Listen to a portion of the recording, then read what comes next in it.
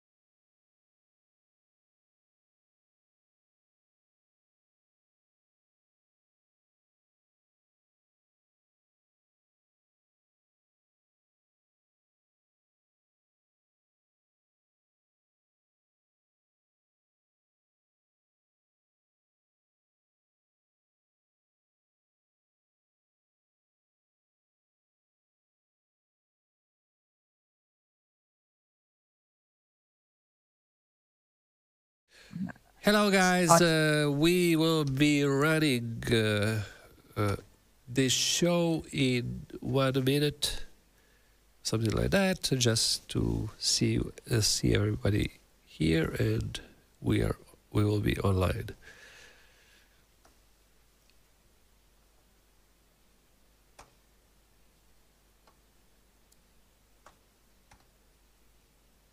Okay.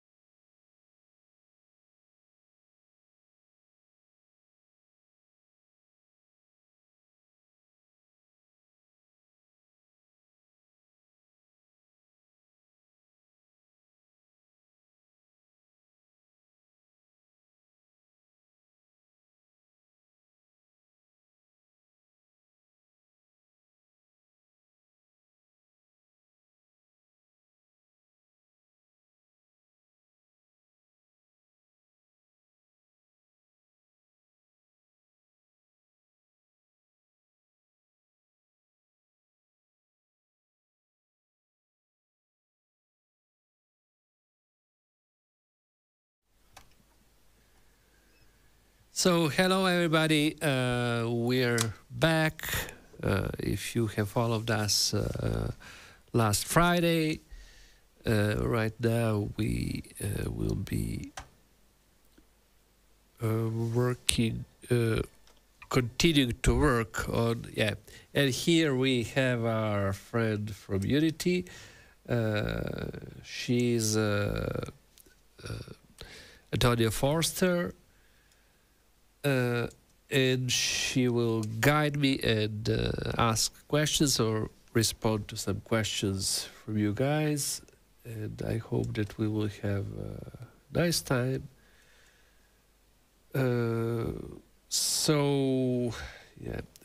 Sorry, because today, in these days, I have updated my equipment, so I'm pretty new to my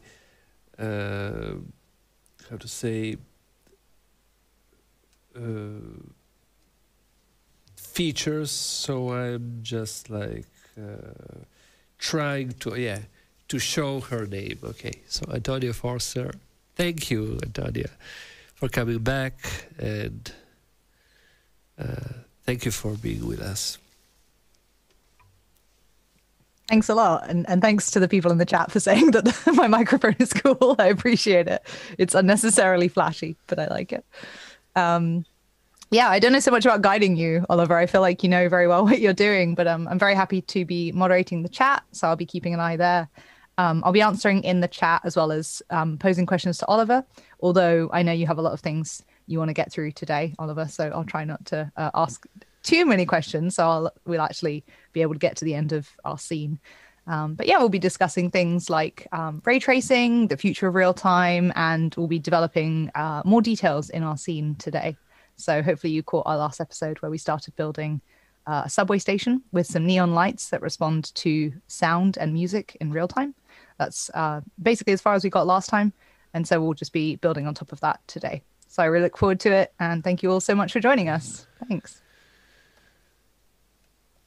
Thank you. And also, it's not about moderating a chat, because chat, you should moderate me, like, because when I start speaking, I can lose myself and start to speak too much. So yeah, you should help me to come back to my work. So yeah. Okay. Yeah, and also in these times, like in a COVID situation, when I'm down in my basement, my studio, and I don't meet people, it's really hard to not to try to speak too much. because we don't have any more any social content. So yeah, this is some kind of a social content. Okay, so let's go back to our scene where we left last time. And as I have watched few times our video, I have noticed that there are maybe some things that that I wanted to point out, but I didn't point out. So one of the most important things, as you know, that I'm using here, a chroma-keying systems, is how to set up a chroma-keying system in a good way. So what is actually really important for any chroma-keying is a source file or source stream from a camera. So for this reason, I will just explain few things that are maybe known, or many times are known. One of the things that are really important is that your camera has to be a kind of a professional camera. It doesn't has to be professional, absolutely professional camera, but you have to tune your camera to do these things. When working with chroma key, why, for example, why many cameras like webcams doesn't work very well? Because they are always applying some kind of a post-processing to an image.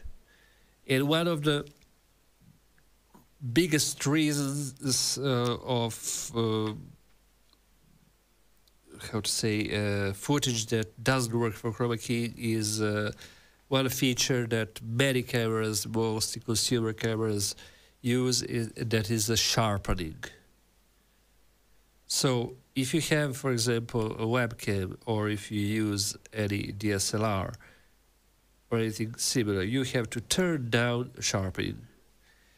Sharpening will give you a better image. So like in print, I will show you, for example, here in the Photoshop what it means, what is sharpening. So it's actually a simple blur that is overlaid over the top of an image. Let me see here. Okay, so we have here Photoshop. We can open an image.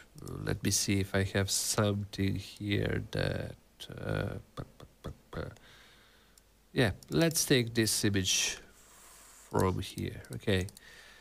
So look at it now, right now, at these pixels. If I apply unsharp mask, that is a way of sharpening, you can see that I can set this radius, and I hope that it can be seen really. No, it can be. I'm not sure how much we can see it on a YouTube. Antonia, do you see some difference? Just okay, unsharp mask. You can see right now that it's adding this contrast to an image. But this contrast is a thing that you don't want to have. So this is something that perceptively can look really well on a print. If I mold, but you can see that it will create this rounded effect. And most cameras are using this internally, and it comes.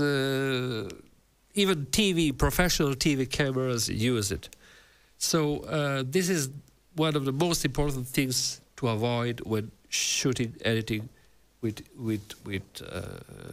chroma key. So when you when you use a camera, so you will probably have a possibility to control this sharpening system. So you can just dial it down and say, okay, don't sharpen anything. Image will look much duller and much less sharp, but then you can use a sharpen inside Unity that will bring up those values. So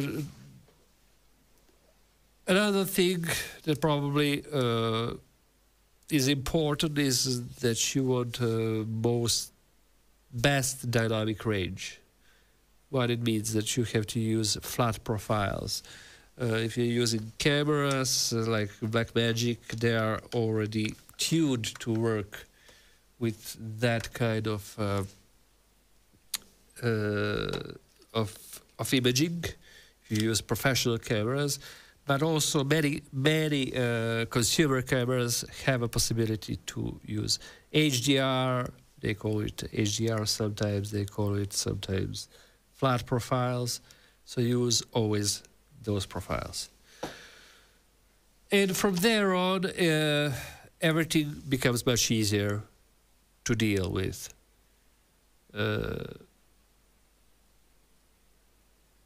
When dealing with chroma-key. So yeah, these are the few things. Also, what is important, avoid motion blur. So maybe use a camera in 60 frames per second if your computer can process it in real time, because and with shutter speeds that are really low. So you want to avoid any motion blur. If you look my hand here, it's impossible because I would have to slow down. But actually, while making something that is filmic, you want a motion blur. When you're shooting chroma-key, you don't want it, as you don't want too much of shallow depth of field. So you want all your image to be sharp. So you have to close down your aperture on the camera. Other than that, I don't think that there are too many things that are important. Of course, like position your actor a little bit behind us, in front of a screen, so that you have always some kind of a distance between chroma-key screen. Like, let me see if here I have some kind of distance. Even this distance isn't the perfect distance. I would have to have something like 3 meters. But in this case, I have something like 2 meters. Okay, but it can work pretty well because you want to avoid any light leaks. Anyway, from here on, I will be I will let you just see what are we doing here. We are going back to our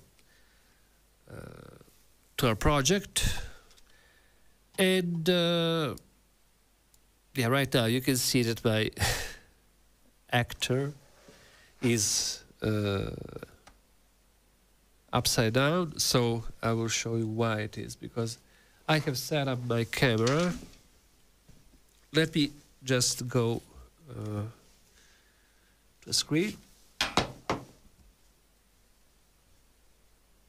Can you hear me, see me? Okay, I think that you should. So my camera right now is oriented horizontally. So it was like, let me see. Okay, yeah. You just have to watch. Okay, it was oriented like this, but I want to orient it like this, because in this case it will give me much better quality of image. I just want to have a possibility to use a whole image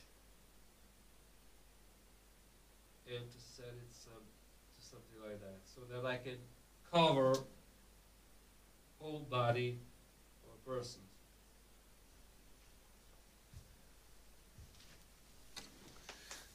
Sorry, I don't. Yeah, you can see right now here that right now I have rotated my image and I have a whole person that covers my screen, my virtual screen. Like this is a feed from a camera that comes in.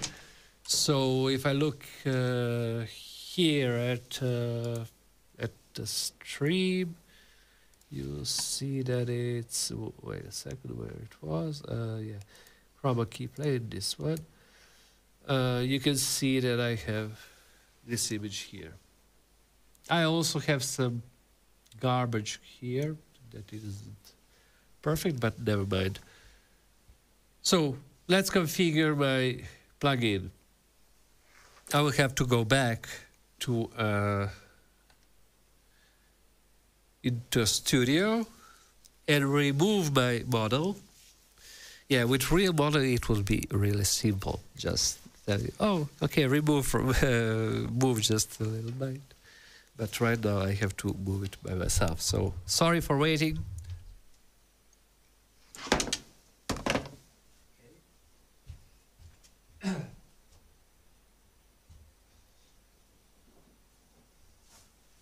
So I'm taking her away. One day. I have here some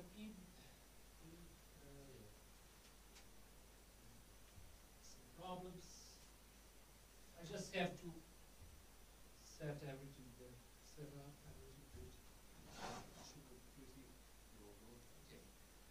So at this stage, I'm ready to sample my background. And I will be just sampling my background by seeing capture clean mate. Okay. So in this case, this clean mate is just an image that we can see here that was captured by my system, and then I can set it. Oliver, you're not showing the screen at the moment. If that's your sorry. intention. Okay, great. Okay, so Cheers. yeah, thank you. I need. Okay, so this is an image. This is a garbage, so-called. I don't actually know how it's called. It's some kind of garbage mate. So difference mate. Yeah, sometimes it's called difference mate. So when my camera will see this image, I will show you, like, this is a simple example. How does it work, actually? Imagine we have... sorry, my zoom went... Okay, imagine that we have this image, we can invert this image.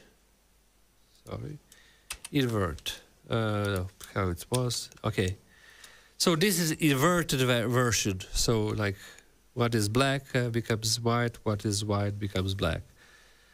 If I have under this original image, and if I do a simple addition, and it should be called, sorry, in the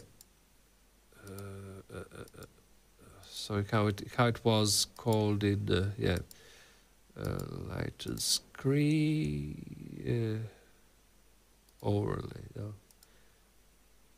sorry, how it was called in yeah, because in my math it's just like addition. So normal is all little bit, no, darken color. Let me just pass all those ones, and you will see when I come to okay. No.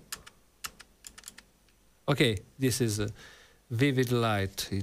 They call it like this. Why they should call it add, I don't know. So practically this image right now cancels original image. So you're getting gray lights. And anyway, yeah, this is a trick. So I'm just comparing what comes into my camera and then canceling that background from original file. So in this case, when I activate this Chroma-keyer, okay, I will have to activate the mate key. You will see that everything disappears because it sees that. And right now I can go back there and show, yeah, and put a person there.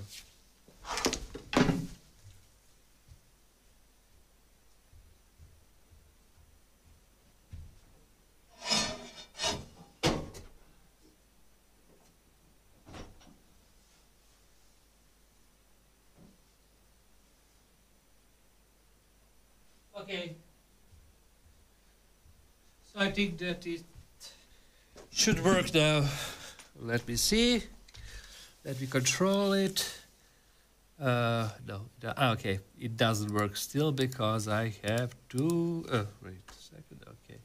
So right now I can here close webcam, open. So I have to just set up a little bit this keying system so that it shows. And you can see right now that if I bring down all those values, it will bring the person back to a seat. Okay, but without showing too much of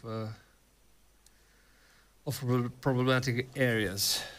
Of course, there are some areas that has to be fixed, and this is usually fixed by just setting up a little bit of contrast before processing, and then moving. So you know, it's like chroma keying isn't a process that works in 2 seconds. Okay, so for anybody who works in a video industry will know that most of the time chroma keying is done for hours and hours. I'm just trying to make it a little bit more simple by using some kind of new approach. So it's, of course, they aren't always perfect, but yeah. Okay, so yeah, this is something that I will be just bringing it.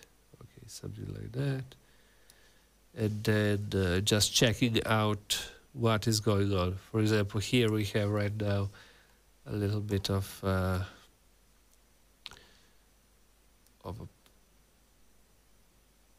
cast, and I will try just to like use something like Despill Chroma that and Despill Luma that will bring down all those errors that are there due to a lighting. So it's yeah, it's not an exact science. So you always have to just work on and try to. Okay, green cast removal, for example, this will remove any green cast that I have. So, but you can see also that that it adds some. No, it doesn't there. But as I'm working here, I have to. Yeah, green cast removal. Okay, I will take this here, and then that will be okay. Threshold.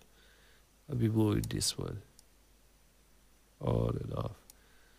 So just to find the right values where my contours doesn't show too much, and where everything actually works. So maybe, yeah, something like that. Even it's better.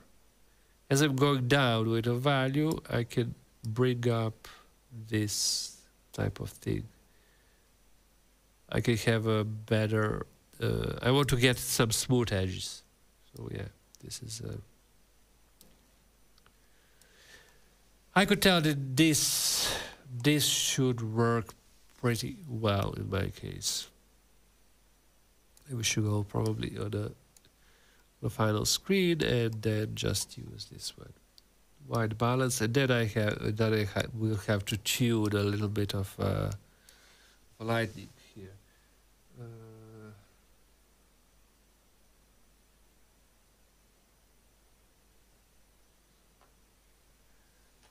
Yeah, thank you. I'm just checking the comments so that I can. So one of the comments was, when is the Deckard Chroma-keyer, going to be available? Yeah. I'm hoping to. Yeah, I'm just doing last tunes, like last tuning on this and some beta testing because it's. I want to make it as easy as possible to use. So yeah, it's. And you mentioned last time that releasing an asset, if it's not finely tuned, can actually be a bit of a problem later, because then you get a lot of contact for support. Whereas if you spend a lot of time making sure it works very robustly, it actually kind of frees you up later because people won't have as many queries. So it makes a lot of sense. It also rush these things. It also, as you probably know, you like also when it's always like that. You have to, it's better to understand really what are necessities of a tool, so that when you come out, you don't have to go back and change some things that maybe later will break everything in a system. So this is my main concern. For example, as my latest Chroma-keyer that I made just like yesterday isn't compatible with older, so I have to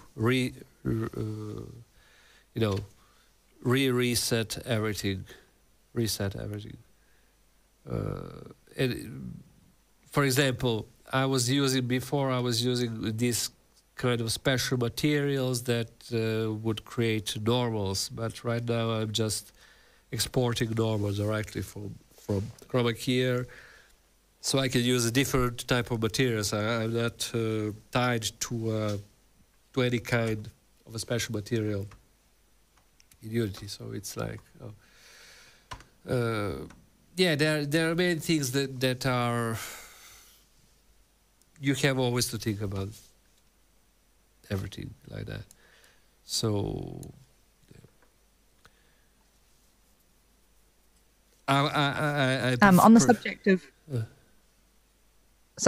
on the subject of chroma-keying, I know that you've done some work with chroma-keying reflective materials as well. So say a person wearing armor. I think I saw one of the, is that correct? Is that something you've done? Maybe it's something I saw in my research. Do you find that that's particularly challenging if you have, reflective surfaces? Or also, I know recently you were doing some tests that I saw on Twitter with like transparent materials or semi-transparent materials. That must be really challenging, especially. And things like fine lines and hair as well, I know can be quite a challenge. So this is I can show you right now. For example, I was tuning there my project, but you can see this contour. Sorry, but this contour is just because of selection outline. Okay, so it wasn't real. Main problem in real-time graphics is that I will show you right now here. I'm not sure. No, it can't be seen this view. I have to move my camera a little bit upside. A problem is always with transparent surfaces. So because it's not only in real time, it's also in compositing when you're working on a movie type of things and things like that, is that transparent, semi-transparent surfaces. So it means that it's not like black, like absolutely transparent and absolutely not transparent. Those surfaces that are semi-transparent, and it's called like transparent material in Unity. So you always have this transparent material. They can't be written in a depth buffer. A depth buffer decides how to shade everything. So transparent surfaces are really difficult to render. Okay, so I'm actually so they won't show in ray trace. They won't show in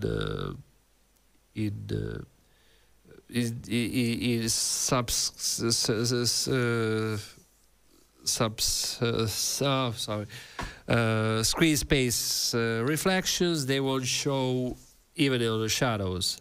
So what you have to do, what I'm actually doing here, is that I'm creating two planes, and one is a hard, one is a soft. Let me show you here. So you can see that. I will turn off this plane. You can see that this plane here is a soft plane. So I have all values between these values. Okay.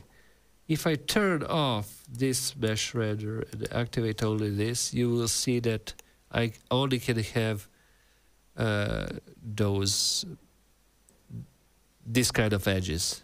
So what I'm doing actually is I'm combining one and the other. So if I overlay this one to this one, I have something in between, and I can control it. And also, if I go here, I can also control how much of that opaque material is there and how much is from other. So this opaque material will be will serve for casting shadows, will serve for generating reflections, and this another material will serve just for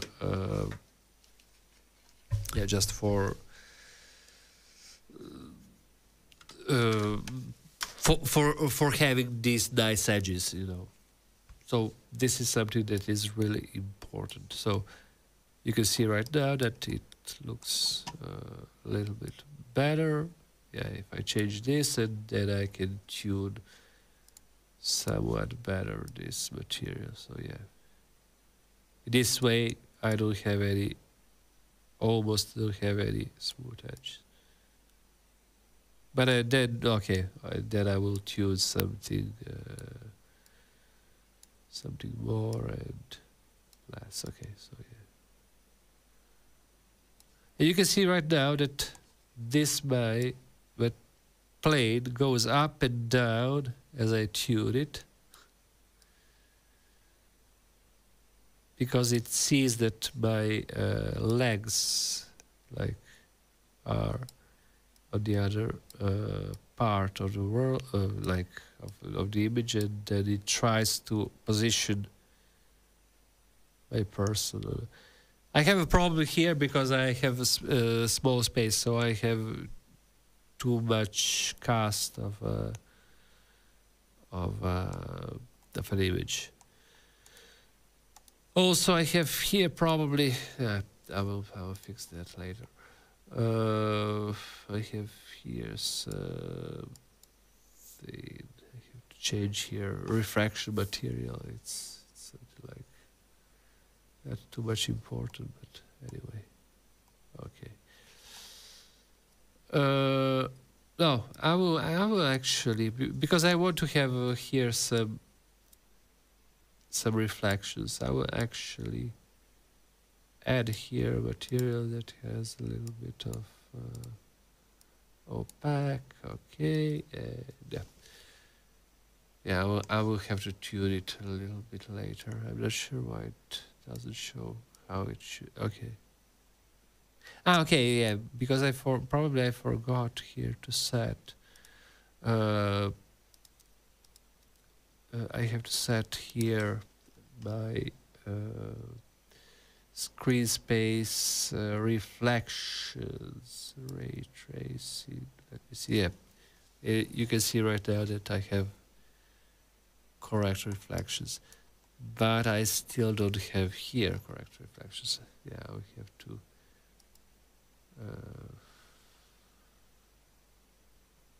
Okay. No. For a moment, yeah. I will keep it like that, and then I will be coming back to just to understand what could be here wrong, because sometimes you you are using some settings and on material, and then there are a few things that. Okay, never mind. For a moment, it works like this. Okay, so I have this reflection that I wanted, and I have this. Okay, let's come back to my scene. I want to add some more lights because my idea was that we are going from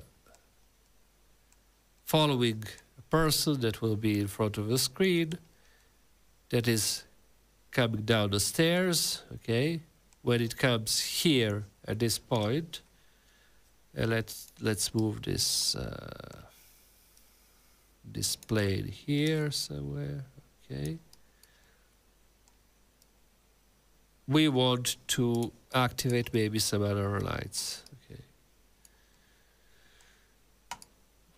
Let's create few lights. One of those will be a spotlight, and here comes a spotlight that are classical for video concerts.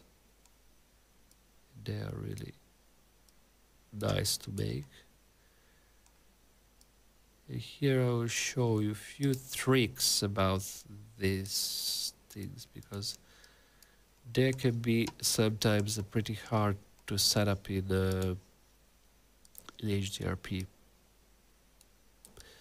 Okay, this is a person, this is a spotlight. Okay, so I want to enable here, it is always already enabled volumetrics, but I want to multiply it to create a ray of light that will be typical for a stage. Okay, so something like this. But you will see also that I have to enable shadow map, and then I can move it here, and I will have to bring up intensity. So if I move this light, you can see nice effect that I can get here. But you will also see a lot of pixelating. So one of the things that we have to do here, of course, I will just tune it a little bit to my scene because that white light wasn't nice. Resolution, I will take it to higher, or let me see, ultra. No, it doesn't change too much. So I will keep it as low as possible while having a good performance. You will also see that if I move this light, you see this pixelization here around this corner. I'm not sure how much you can see it on the it's quite hard to see the pixelization, honestly, or the pixelation. Sorry. Yeah, I will just you can see it right. Okay, yeah, it's visible now. Yeah. Okay, it's visible now. So there are some tricks that I have discovered just lately. They are new to HDRP. That you have to activate also reflector. So this will give you some better, how to say, you will have always a pixelization, but you will have a more visible light. And then you have to go into camera. No, wait. Oh, sorry, where it was. Okay, no. I have to go into sky and fog volume that I've set up in the first place. If you didn't see it, look at the last stream. And we have this fog. So it's everything done right now from a fog. And here I can set, first of everything that I want to set is volumetric distance, fog distance. So you will see that if I bring down this distance, no, it doesn't change anything. It should change something, but no. Okay, no, it doesn't change. Okay, I forgot it. Denoising mode I have to change. Okay, reprojection. And right now you can see that it's much better. So right now it works in the reprojection mode, and if I move this light, it is much. But also this comes with a problem that it works a little bit slower, so you can see that it leaves a trail. But in some cases, for example, like in the concert cases, it could be actually a really nice effect. We could use it even for something that we need.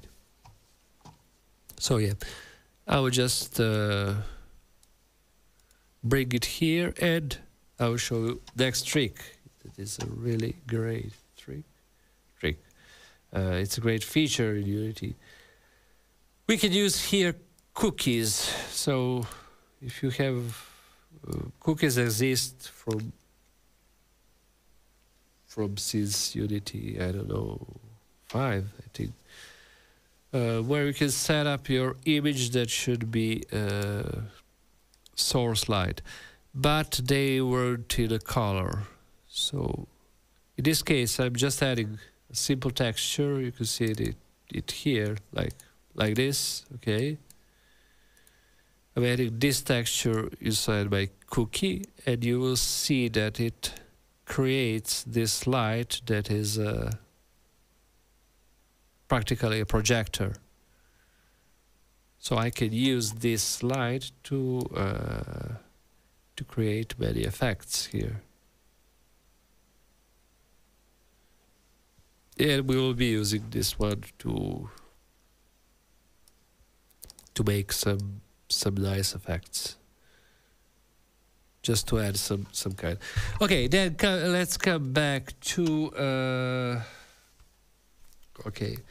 let's come back to a stage design, because as I said, we are working here just from scratch, so we don't Unity serves here as a sketchboard, so that we can try things that maybe otherwise would be too hard to do. So I will try just to make some kind of a stage that maybe is somewhat interesting. So let's, yeah. I was thinking about making something that, yeah, just simple cubes, nothing too much, nothing too special, and nothing too complicated, because we don't have time, of course, and everything here will be done in these few hours, of course. So yeah, this is some kind of idea that I had, like setting up a little bit of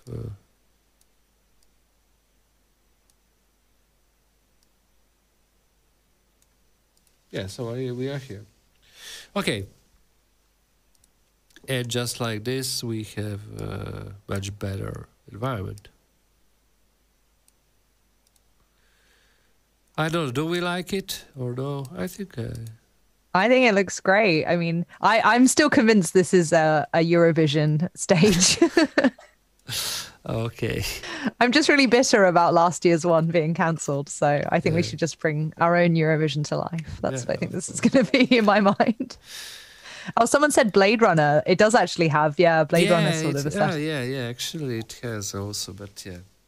That's much more classy. What, Eurovision? Yeah, Eurovision's not very classy. Blade Runner's more of like a highbrow rap. No, Eurovision is more classy. Yeah. It's not. It's definitely not classy. It's fun. No, I'm distracting you. Joking. I'm distracting you. I'll let you get back. So yeah, and then maybe, I don't know, making some lights like that, putting the yeah, we will see where will this go, because it's like, okay, we are here in the virtual world, we have plenty of performance and we can try many things. This is why, you know, as I have worked a lot on the stage design and things like that, in events industry, I know that most of the people are using computers that you know, render for hours and hours to simulate something like that. In this case, we are actually simulating everything in real time, so you can have a great idea about what will happen with the scene.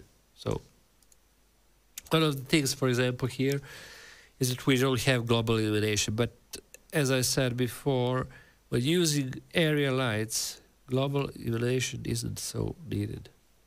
You actually don't need it too much because you don't have too much need for it. I would just add some kind of, how to say, area light here, okay. And this is everything just before, like, we are doing this even without any color correction that I wanted just to speak about, because I know that many people doesn't use color correction, but color correction is a really important thing in any kind of visual work. So you will have to, yeah, we will come back to color correction later. So let me see, I have here some kind of concretes, I don't know what I can put here. Yeah, unfortunately, okay, yeah, something like that. 0.1, I don't want too much of smoothness, yeah, something like that. Just to add a little bit of three-dimensionality. I have created this material, so yeah, I will be assigning this material to everything that is here, just to give a little bit of yeah, in Unity it's like, okay, drag and drop to material. Okay, so this should be our scene. I'm not sure about this plane here, so yeah, because it is too large, I will just bring it down a little bit. Okay, so yeah.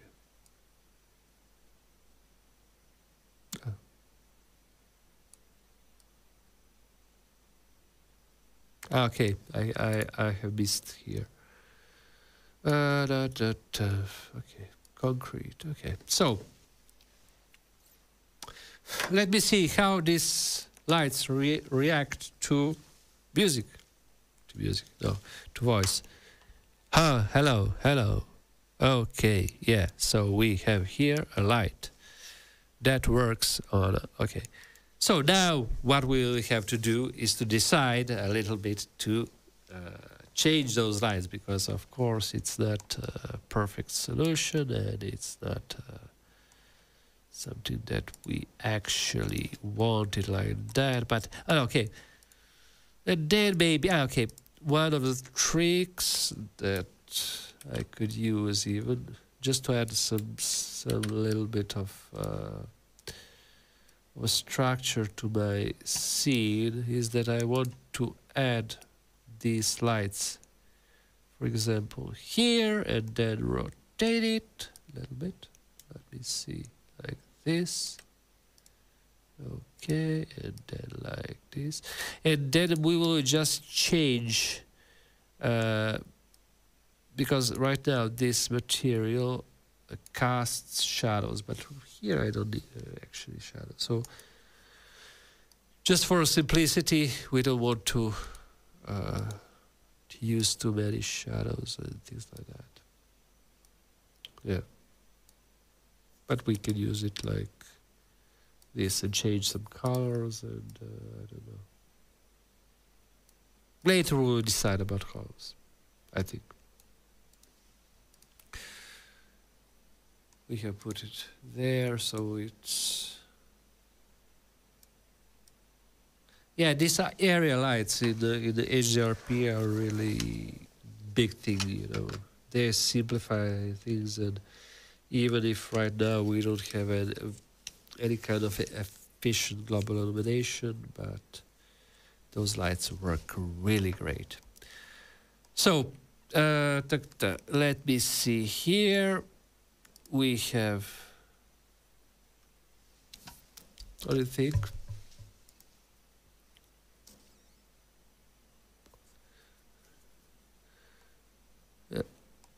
One. Okay, this light goes there. Okay, I will right now try to, for example, take those two lights and assign to them with my K0's plugin. How it's called? Where it was? I don't remember anymore. You know, like when you audio level tracker. Okay, I will add another. Duplicate this one because I want different properties for those trackers. So I will be adding here this one and then adding okay, let's move. I'm sorry because I'm okay, so I will be adding this light tracker. Let me see here, area light 4, okay. Light property color, and I will be just inverting these colors. Let me see something like that, just to see how it looks. Like dynamic range channel. Okay, so right now when another light turns off, it should be okay. So this is a cool thing. Okay, I think so. We could one. Okay, 1 2 3, 1 2 3, 1 2 3. Okay, filter type. Yeah, we could also use Okay, so I'm enjoying this music. yeah, it's getting. So yeah, I could even try to make some complementary colors. So if we have here red, then we could say this one is blue. So let's see what happens in that case. I think that we could. Yeah.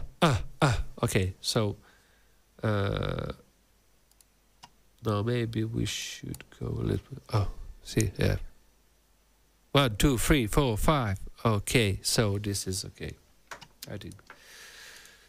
And then we could just let me see where we are here. Game object. Yeah. Okay. Then assign the same thing for this other light that is called. No, wait a second. Okay. Let's bring it down.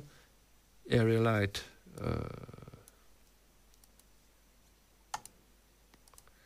Property color. Okay, so these two should be 1, 2. Okay, so right now we should have some symmetry.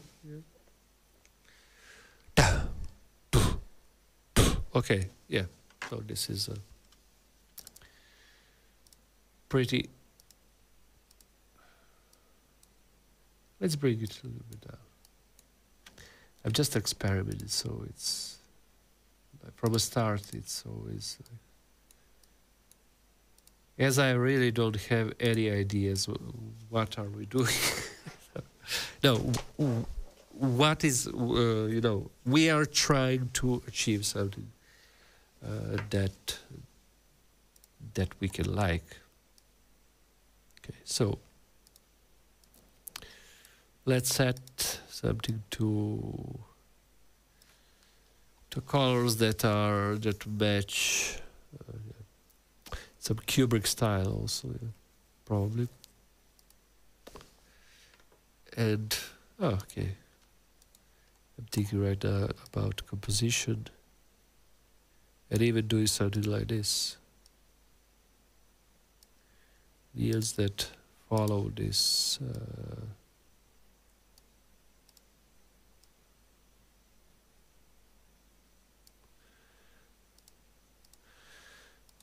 So even if we don't have any global illumination, you can see how much reflections, screen space reflections, and all those other things, and area lights add to some kind of for global illumination feeling, I think.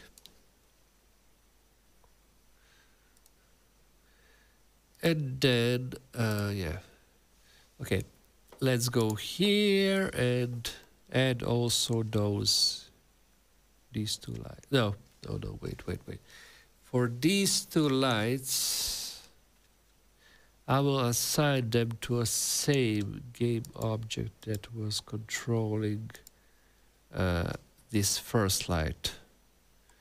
So I will be just adding this, add property binder, flow, yeah, color.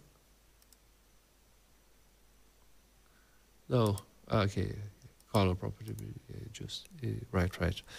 So I will be adding area light to this, just so that I can see it better.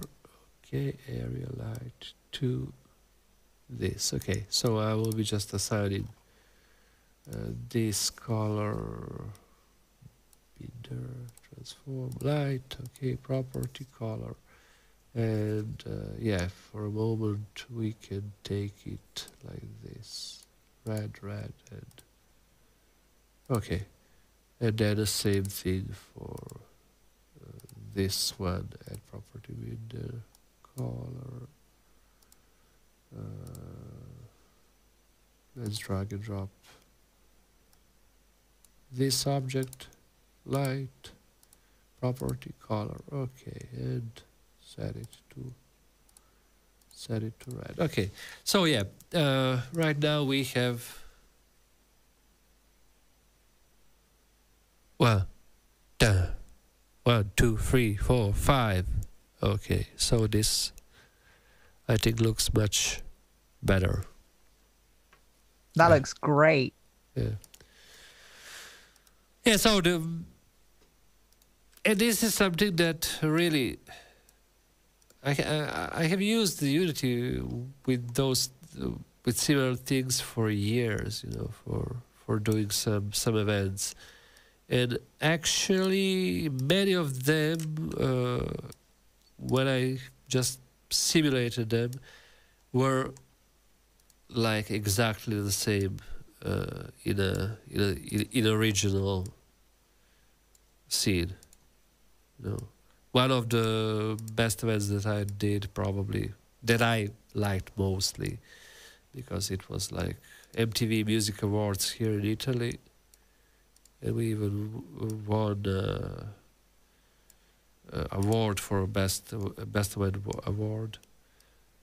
And it was like everything, but everything was done with LED walls and things like that. So we have to show a client, MTV in this case, to show a client how it will look, because it was really difficult to describe, you know, when you have everything that is in like virtual production, 360 degrees around you with LED walls. You have to show them how it will look. So we used Oculus Rift and simulated everything in a real time, and it was a really great event. Worked really well. And in that case, for example, I have used Unity controlled by DJs and by public. So anyone from public could take an iPad and turn something on, you know.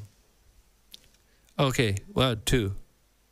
Oh, yeah, this looks right. I just need probably those two lights to be a little bit more. You need to switch back to showing your screen again, I think. Oh, sorry. But also, I didn't know that you had done that. I didn't know that you'd created the digital content for European MTV Award, like as an after party in Unity. That is so cool. Yeah, it was yeah, everything was done in Unity, and really it was a pretty hard thing to at that time, because it was like something like 4 years ago. It was really hard to explain to people what it's all about. And fortunately, they, you know, they trusted me, and they just wanted to do it, you know, like, and it was a good thing. But almost at the last end, everybody was like, "Oh, can we survive with this? What will happen, you know, if something explodes, you know?" That's really cool. I'm looking at pictures of it now. It looks very, very cool. Yeah. I did not know you had done this. It's very impressive. Unfortunately, I don't have too much footages, good footages about that. But really, it was one of the. It was really great, you know. And I'm actually I'm always never satisfied with my work, my own work. I always know what could be you know, done better, or but in that case, I really liked it. So yeah, let's go back here and let's see how this reacts to music. We are here on the radio.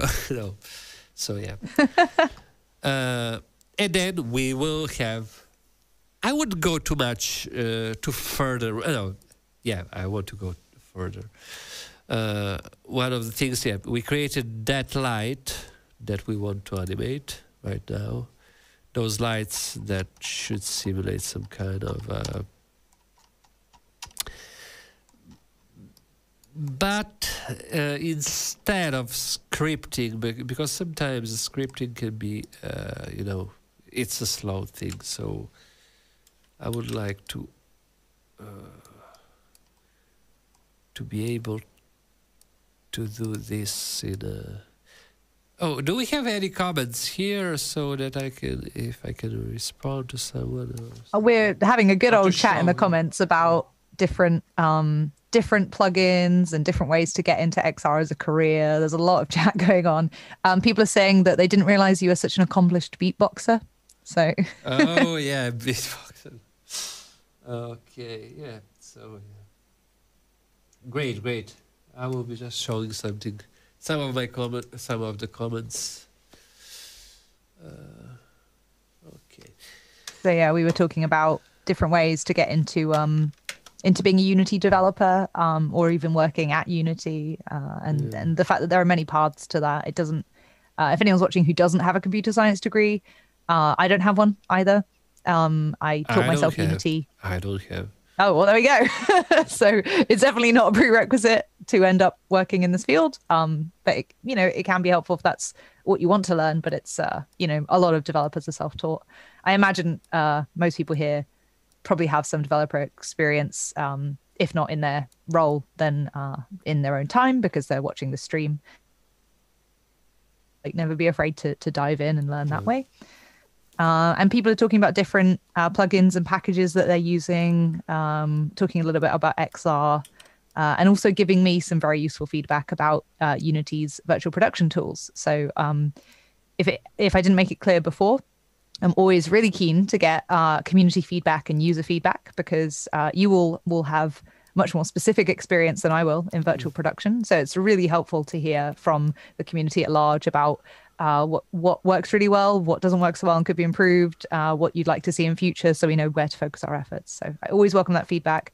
And you can find me, of course, on Twitter and on LinkedIn, and also Oliver on LinkedIn and Twitter if you have kind of comments about the specific things we're developing in these lessons. So yeah, I always welcome feedback. I really like talking with you all in the chat. It's been really good. But no specific questions for you, I don't think, about the process. So okay. I think you're good. Okay, so let me see here. Okay, so right now I'm just making here some new things. It's like implementing those lights that I spoke about. So let's see how we can animate those lines. I would like to control just one thing because I'm not sure. I don't remember because when I used for last time the last from Kejiro, it was many time ago. So yeah, just to avoid to create some other scripts and things like that, I will just try to use that one. Okay, so we have here color property builder. Let me see, float. No, wait. Add property builder float. Yeah. In this case, we will have. Oh, maybe we could try this one. L rotation. Let's try this one. Let's see what happens. Transform. Property. Rotation. Okay, so I will have to go from one value to another, and this will be tricky to set up, so we will have to write here. Let me see. 1, 2, 1. Okay, so we will have to move 1, 2, 1, 2. Oh no, this is 1, 1, 1, 1. Sorry guys, I have to, but it does just rotation. No, it's pretty hard to set up like this. So I will have probably to read here values. Oh my god, 275 or 2. Oh yeah, let's use it like this.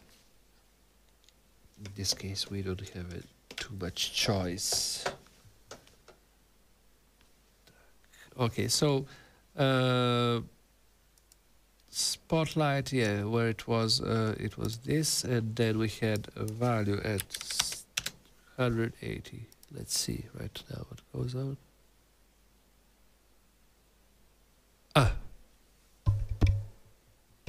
Okay, so yeah, this is correct thing. So let's move this. Yeah, I will have just to check it in this way. This is a value of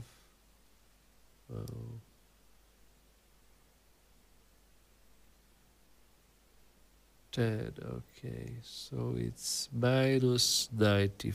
No, minus 63. And here is 0. Okay. So we will be setting properties to minus, no, value at 0, minus 90. I think that 180. Okay, this should be probably.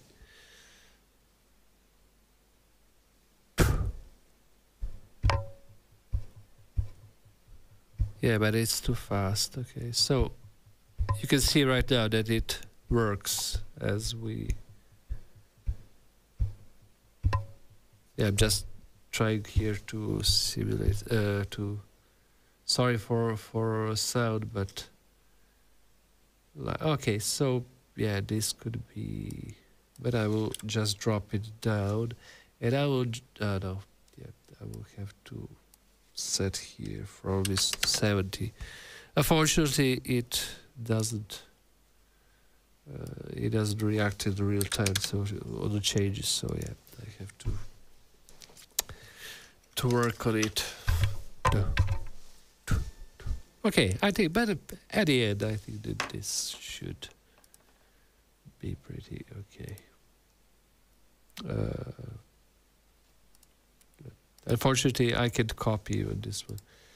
Add L rotation, so we will add also to this another light that we have here, area light 7, area light 6. So we will set this up to okay, no, target, yeah, area light. Oh no. Okay. Why we have? Oh no, my God. area light 6, area light 7. Okay, yeah, so sorry guys, this is a little bit rotation, transform, light. Yeah, I should do it much better. Okay, I have an idea. Create empty, yeah, because that's why we had there local rotations. So if I put here an object, and I said that this object is like my holder, and then I will be just adding another light 3D object. Okay, no.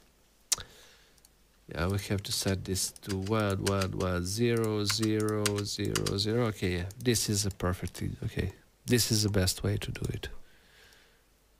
So I'll be just moving this object here, and then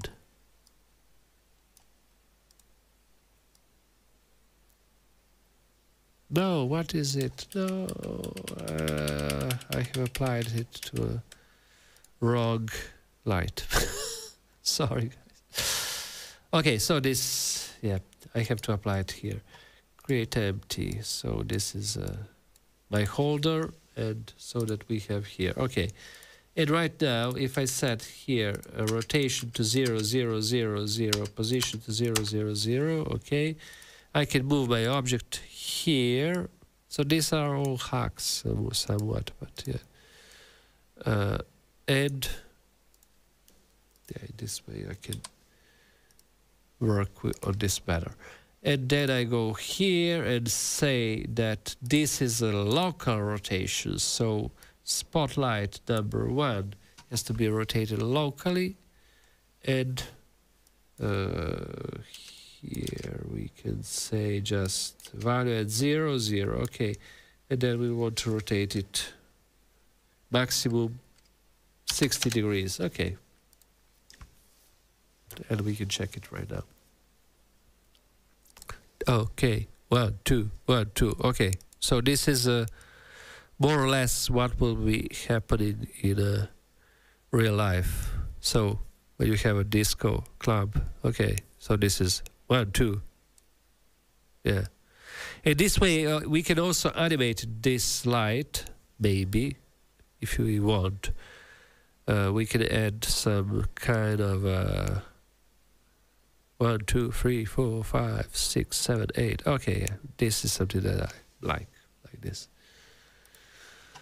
Let's take it there and duplicate this one and just then set it there, and yeah, we are fine. I think that we will, yeah, we have only 40 minutes, 45 minutes. So we will be trying to do it in a fast way. Okay, so transform L rotation property binder. Okay, let's set here transform local rotation, and we are pretty 60 0. Okay, let me see if this works. Okay. Yeah, but what I forget is to save this value. 1, 2, 3, 4, 5. 1, 2, 3. 1, 2, 3, 4, 5. Yeah, something like that. It can be always worked better and something like that, but 1, 2, 3, 4, 5. 1, 2, 3. Okay. Let's take it like this and just copy this transform, copy component, and then when I go here, I can say, wait, base component values. Okay, let's see if we can base component values also here. Okay, so this should be fine. So yeah, and right now, let's go to a part of animating everything. 1, 2, 3. Okay, so yeah, it can be done better, but we can tune it up later. 1, 2, 3. Let's put some music. Let me see here what we have.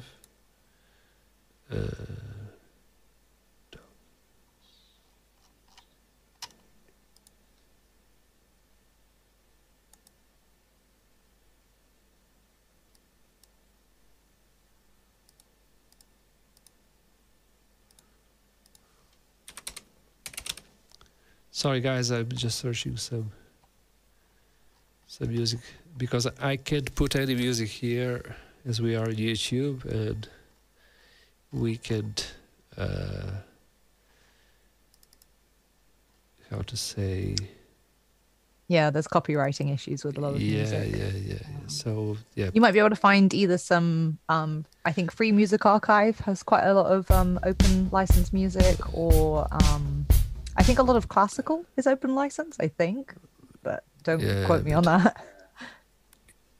You know, a problem is there with YouTube that when I have put even my videos of my band that is my own band, you know, they are my copyright music, but because they are already registered on iTunes and many other sites, they automatically blocked it. Like say, no, you have to pay rights to some other company that I never worked with, you know. So it's absurd thing. So yeah, this is something that I made just for this case, just to have something to try out.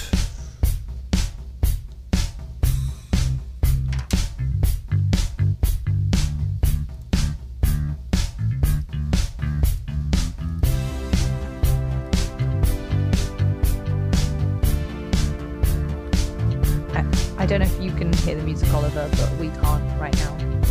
We can see the lights though. Sorry? Do you hear music or no? Oh. No, I can't hear it. Can you guys hear it? You feel free to type in the chat, but I don't think we've got the sound from it. But we can certainly see the reaction. So yeah, but no, I think that it should be seen on the chat. Guys, did you hear the music? Just to know. Oh, it's just me. Okay, it's just me that can't hear it. It's just you because you're on the Zoom, so I'm not. Oh yeah, sorry. Of course, it's just me. Okay, never mind. Yeah. Oh yeah. Sorry. So from here we can go and create some movements of a camera, you know, like.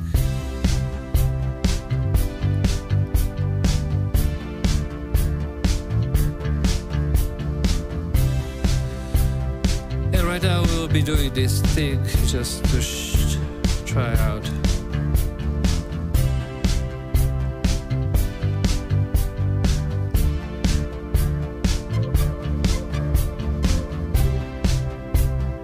Okay.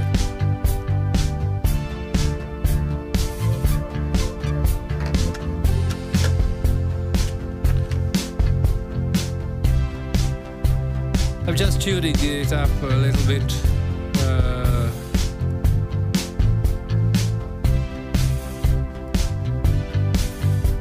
Just to understand a little bit of lights and what.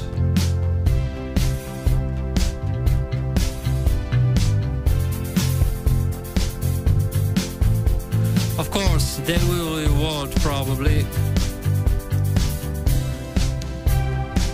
But I'm asking myself if we should bring this up.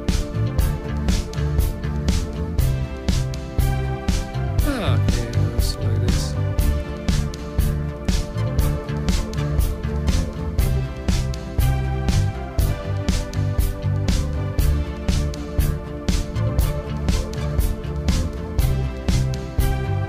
Okay, something like that. Okay. Oliver, people want you to dance on the stage. Yeah. So. Okay, so yeah, this is an idea, main idea about what can be done, and let me see. Unfortunately, yeah, no. One of the interesting thing about this technology for me would be really like being able to stream directly to Unity from any platform, you know, like on a video texture. So this would open really incredible possibilities. So in this case, I'm using a webcam for her, so she's there. Yeah. So, but it's if you could stream live, that will be a really incredible thing. But I don't think that it's yeah. It is a pretty complex thing. Like, streaming isn't so easy to do. Oliver, there's a great question here, which is, can you chroma key in multiple instances? So could you have multiple musicians, each with their own camera and green screen in different locations, all in one world? Yeah, of course. This is a normal thing, you know. Like, yeah, I can do it.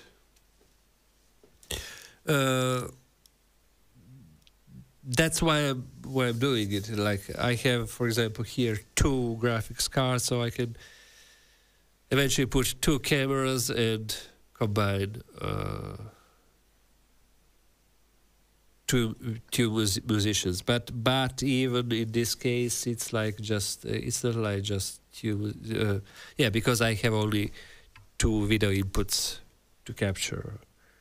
But you could just stack more graphics cards, for example, Blackmagic, Decklink. I think that they have up to 4 inputs, so it shouldn't be a big problem, you know. And you can eventually also use some video switchers to mix more inputs, you know. But for example, everything what I did here in my Deckard Chroma-keyer was to support also multiple instances of, and this isn't always such an easy job, you know. When you have to make a plugin that works with multiple instances, so yeah. Let me see here. So yeah, I want just to paste here. Sorry guys, I paste complement. Okay, so in this case, what is the next step? In my case, what I will be doing is like creating animation. So I will create just an empty object and call it timeline. Okay, in this case, I will be just yeah, creating timeline with a girl girl, or maybe I will be there later. So let me see just the music.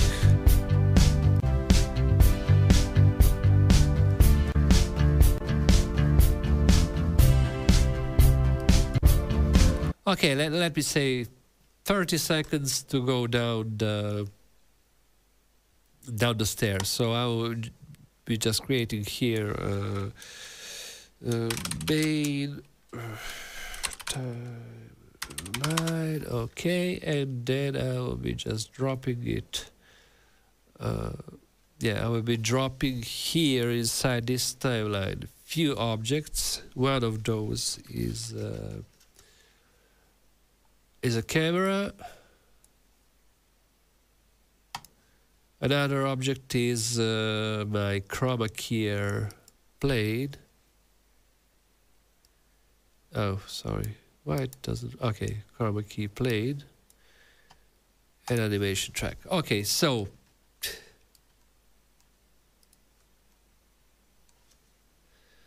let me see here. Screen. Okay, meeting. So let me. Sorry.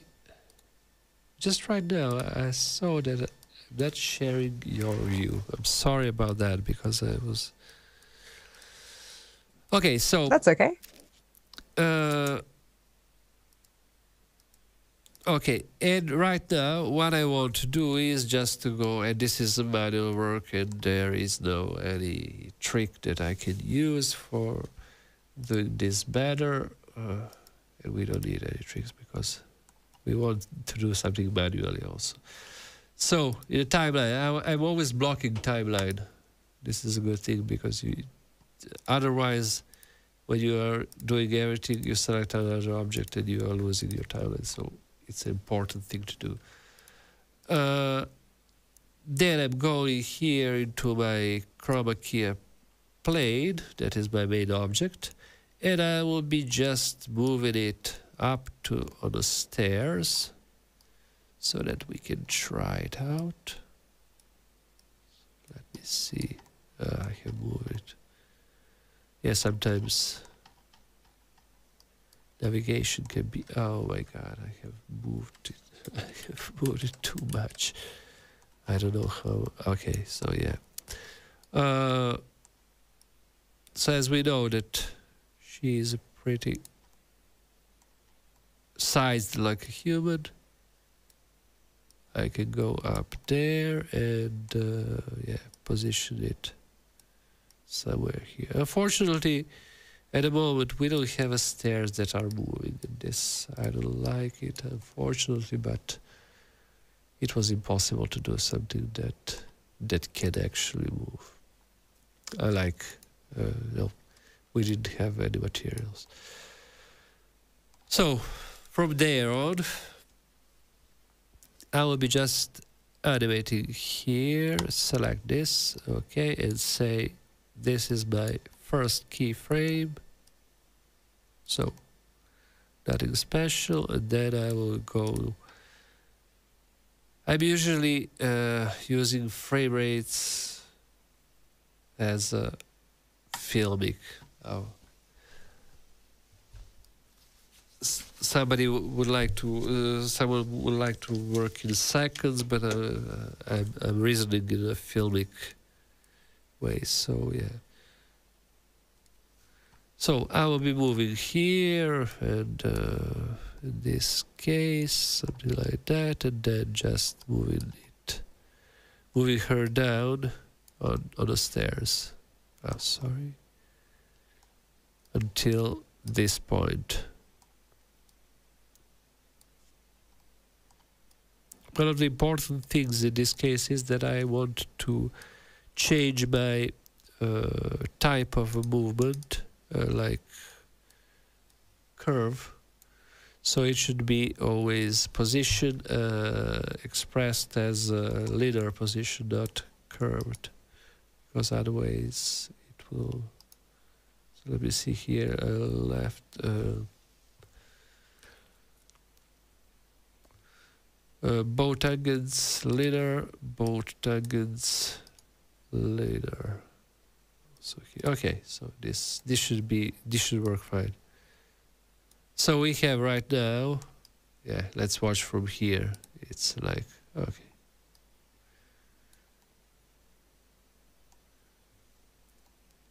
It's a simple thing, nothing too special. Okay, when she comes down the stairs, so this should be probably, let me see with the music. Yeah, one thing that Unity should support is automatically to import the music in a timeline. It's really, sometimes it's really important. Okay.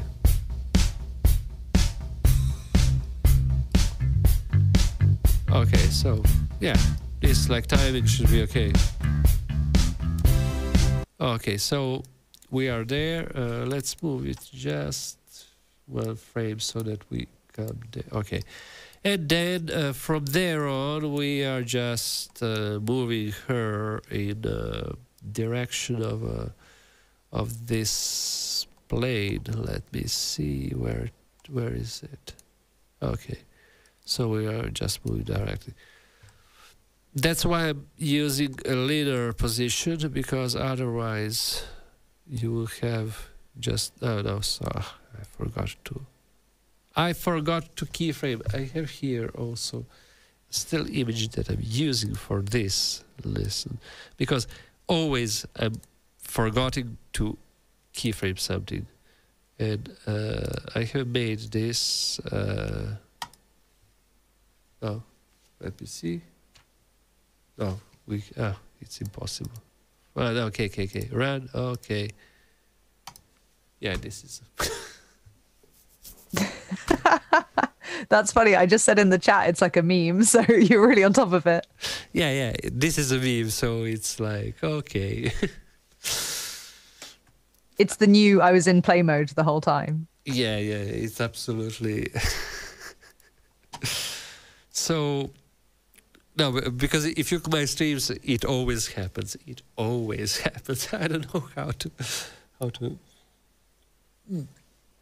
I think that there should be something like, I don't know, some kind of.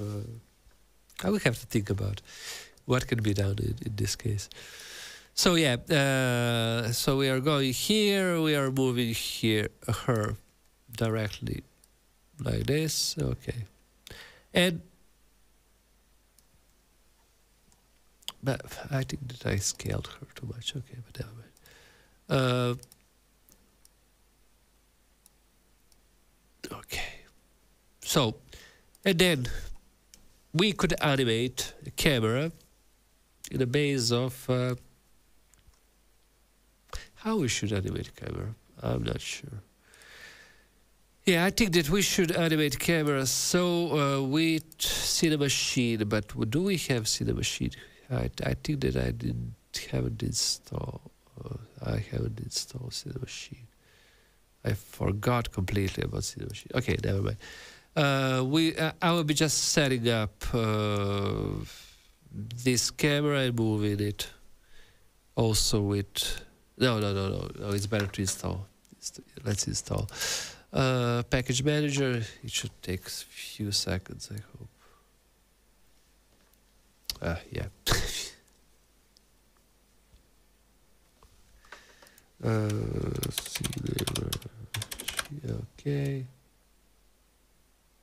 Okay, download. Okay, so let's install it. Yeah. It's not a big package. So with Cinemachine, we can look at a person and we can track it, and we can do many things.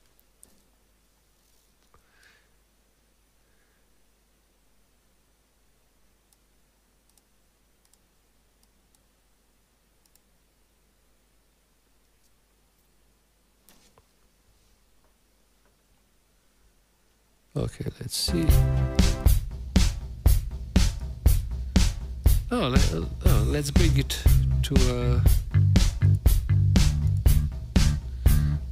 to a whole screen just to understand what is going on.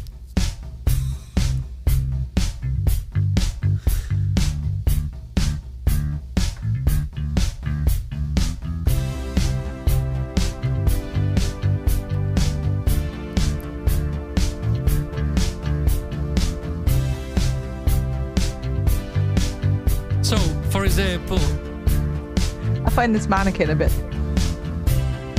What? What you said? I find your mannequin quite threatening. Like the way she moves is quite. Has anyone seen the film Mars Attacks? It really reminds me of like the woman in Mars Attacks. Yeah, I think that I have her always here. It's like, oh, yeah. So sometimes I'm. And also, yeah, what I like mostly when doing some cinematographic work is to use some lenses that are a little bit not too wide. So it's like I like to go a little bit, yeah, something like this. And maybe then we can play with lenses and things like that. But also, probably this material should be another material because I don't like here. Let's duplicate this one and just add it here, and I will be just adding it to something much darker. I think that it looks better. Yeah, absolutely. Or even like this, yeah, something like, oh no. Oh, like this, okay. So more metallic and something just to make it. And even this one, we could duplicate this one and concrete 2. Yeah, set those ones to something much more. As we are using ray tracing, so let's go to some smoothness. Let's turn down completely this. Oh yeah, and it.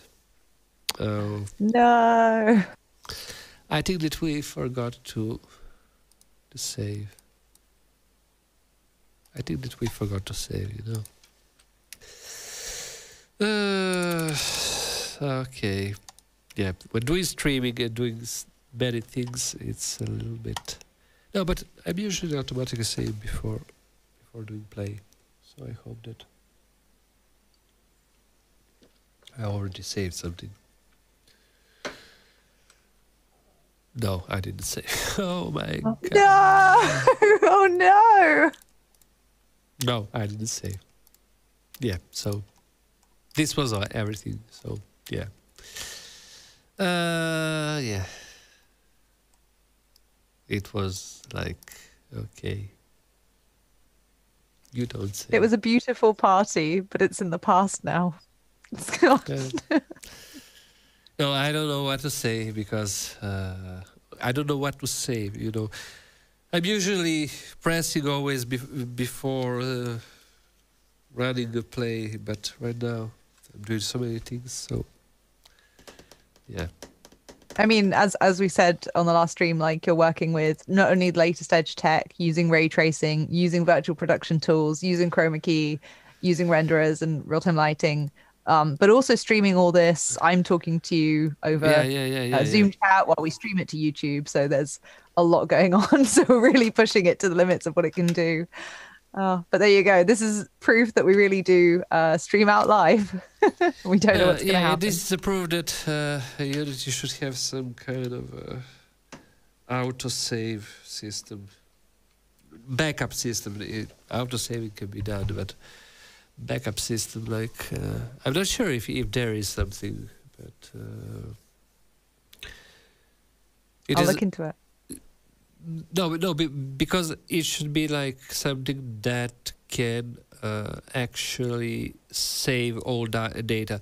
Because, for example, if you save a new scene, if you're working on something, sometimes I'm working on something and I don't want to save because it's like just experimental thing. But I just want to be able to, like have a backup. But if you're, for example, baking, or if you're having some assets that are related to a scene, you can't have that backup. So this backup should be something like, okay, I'm just exporting. It should actually, from time to time, this could be done probably, even easily. It should export a package with your seed, so that if something breaks, you have always last 3 seeds that you worked on as a packages. So everything that was in that seed, so you can just press it and overwrite original seed. Yeah, I should make a tool with this probably. Yeah, this could work probably, but I think that this should be in Unity, so something like that. I'm suggesting.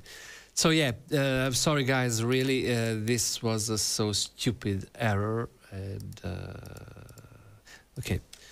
But if you want, I can just remake it in the next 10 minutes, and then I don't know. No, something we have, and mostly because I'm here, I was doing everything not procedure, but everything in Unity modeling and things, so I don't have anything from outside. And this is my error also. It's a really big error, but sorry guys, I'm really doing everything here No, it's okay. It happens to the best of us. Like many a time I've forgotten to save, not just in Unity, but in any program doing any work. I just get really engrossed and forget to save. But yeah, don't worry. Everyone in the chat is very supportive. And people discussing different assets, people saying there might be an asset that auto saves. There might be an option. Also, people are saying that if you did make one, they'd be interested. So that's a potential opportunity. Yeah, but listen, this is something that happens to it happened to everyone, and yeah, it's a pretty normal thing. But for example, I think that even if it happens, when it happened to me, I was always maybe, yeah, I was always capable of in some way, mostly for adrenaline that come to to my like to make it even better than before. So like, oh, there were some things that maybe you yeah, I don't know. I always like to think about that, like, okay, this is something that that maybe should be like that. So yeah, but I'm sorry because I know that you have to move, and yeah, it's like I don't want to, you know, like you have to finish this. At 11, you've got me for another 20 minutes. Yeah, but I don't want to. It's really not. So, no, I just wanted to. I wanted to show. I wanted to make. Yeah, probably animation isn't lost, I think. So if we create a new timeline, let me see. See, probably with a timeline, and this is probably create empty timeline. Okay, so let's create here timeline. Okay, something like that, and then we will be just switching timeline.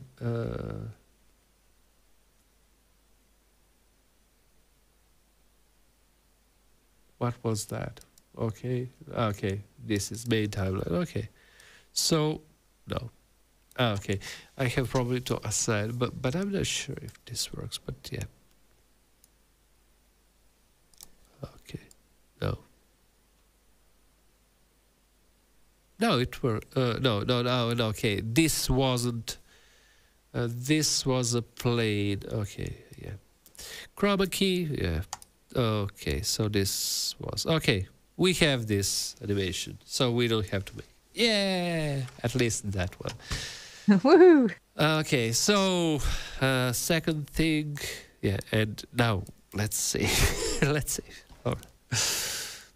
Okay, so yeah, at the end it was just one click. I don't know why I didn't do it. Okay, so let's copy this slide. And this time I will be doing it much more efficiently because I already know what I have to do.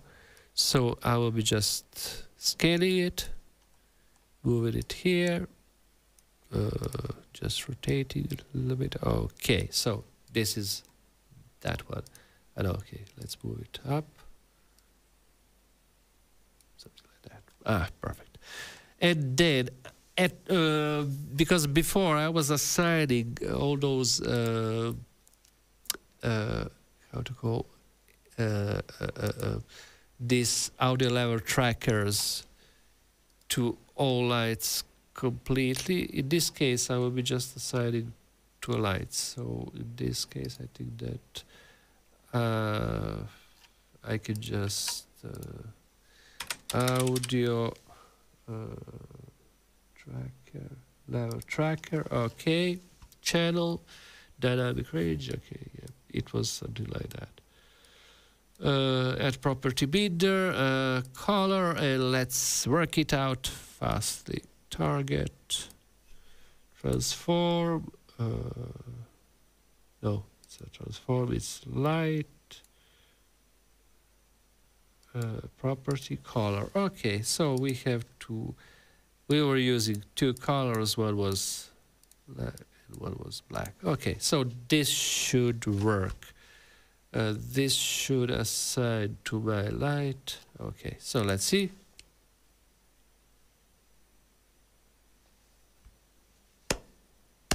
Yeah, it does what it should.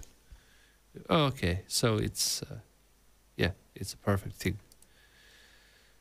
Also, yeah, what we know for right now that we have added those materials.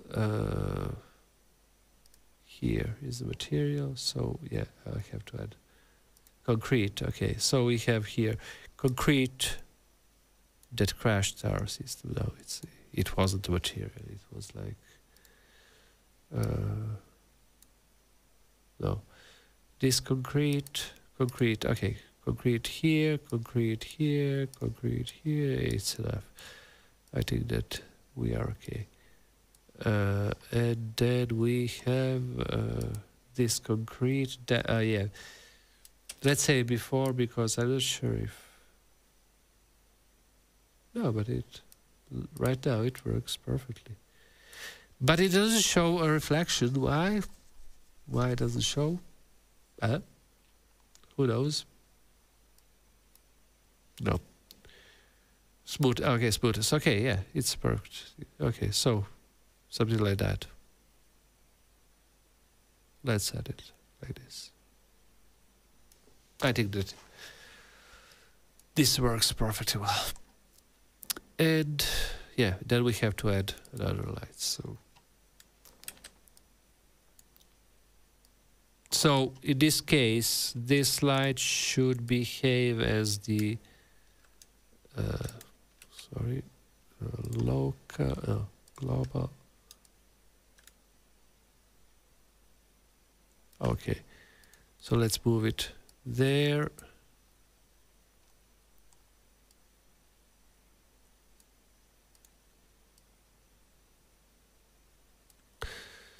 Local. Okay. What are the comments? I want to know comments about. No, I think everyone's just watching and learning. People saying you did a great job, but yeah, I think people are just sort of happy to sort of wait for the scene to be rebuilt. But I think because we saw the lights happening once before, we don't have to rebuild like all the lights exactly the same as before, because obviously this is being recorded. No, if anyone wants to rewatch that part, they can. Yeah. It's just any parts that would happen after that. So any kind of, we've kept the camera movement. So whatever would be the next step after that might be the right thing. Yes, of course. You are right. So in this case, so okay, save. So tools. I'm not sure. No, I think that probably that was one that caused package manager. Cinemachine. I think that maybe loading of Cinemachine was a problem. Cinemachine. Let me see if it installed. No, it wasn't installed. Yeah, that's when it went down. So we have to file a bug. In this case, import. So yeah, here we have Cinemachine. I just wanted to have some kind of light, you know, because yeah, it's not so nice to. Okay, so Cinemachine here, we can from here on we can move, and you will see that my tracker is capable of tracking a head of a person. So this is something that I'm using in Cinemachine. For example, so I can set a camera, for example, yeah, let's create first one, Cinemachine camera, Cinemachine, create virtual camera, okay. So,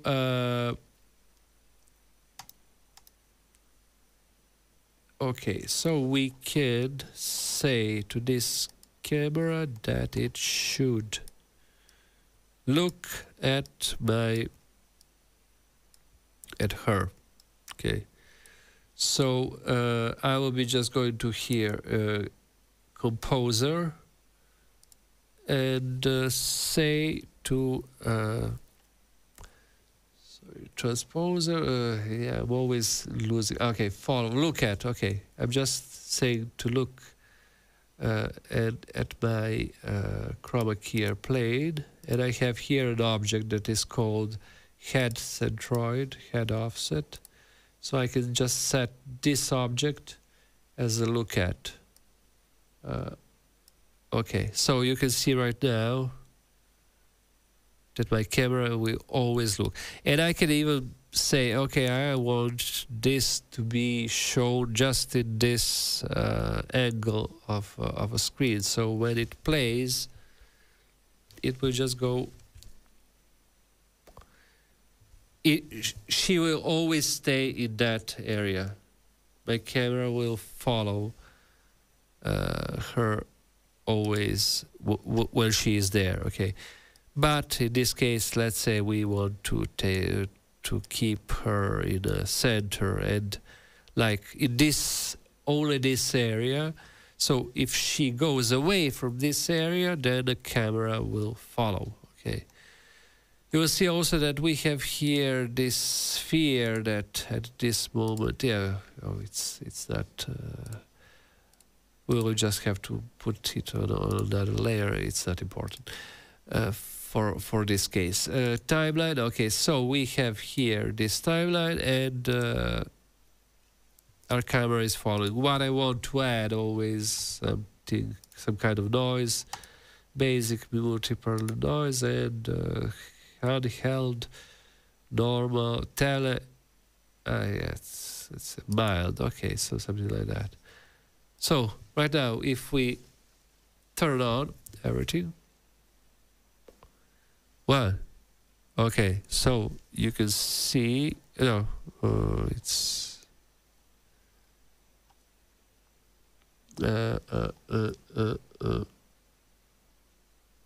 yeah, we should bring it a little bit. Okay, body.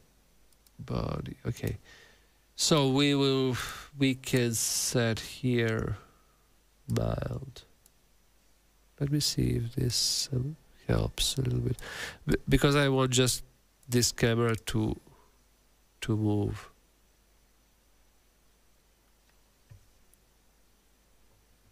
So you can see that right now this camera has some kind of handheld feeling to it. Also, another thing that I want here in this case is to add another object to my parent of this object that is already animated, so that I can place there like a camera, so that I can bind this camera movement to this object. Camera tracks, so that we have all animations that are pretty, how to say, dynamic. Oliver, quick request. Can you either switch off my visual stream or move me slightly to the left? Because I think I'm blocking part of the inspector. I'm happy for you to just switch off my video feed. I can jump in with vocals if need be. Yeah, of course. Because the last thing I want to do is block details in Unity. It's more important that you see the settings. Okay, let's bring it a little bit small. Okay, I think that this should be. I think that should work. I think it was the inspector that I was blocking. So if you just make sure you're not changing settings underneath. I should probably also people close are this saying tab. don't turn me off. Yeah, no. I'm just moving here. Okay, so right now we have more space in the inspector. So yeah, this is a perfect thing. Let me see. Okay, so in this case, we can. One of the things that I probably want to use here, free aspect, so that we have a little bit bigger screen. And now we have here a camera track. Okay, so this I would actually want to move it a little bit far away, something like that. So in my virtual camera, I will be setting up to follow this object here, camera track. So this case, it should ups. Let me see if it why it does like that. No, but why it's I know it looks like it works. Okay, never mind. It looks like it works on a.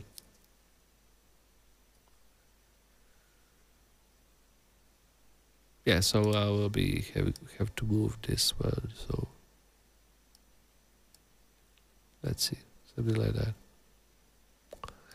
But I will also want to come much closer. So yeah, because what I actually want here. Oh yeah, so right now it. Oh my God. Yeah. Okay, I understand why this happens. Of course, because I have set it. That's the part of the song where the bass drops, right? And then all the visuals go crazy. Yeah.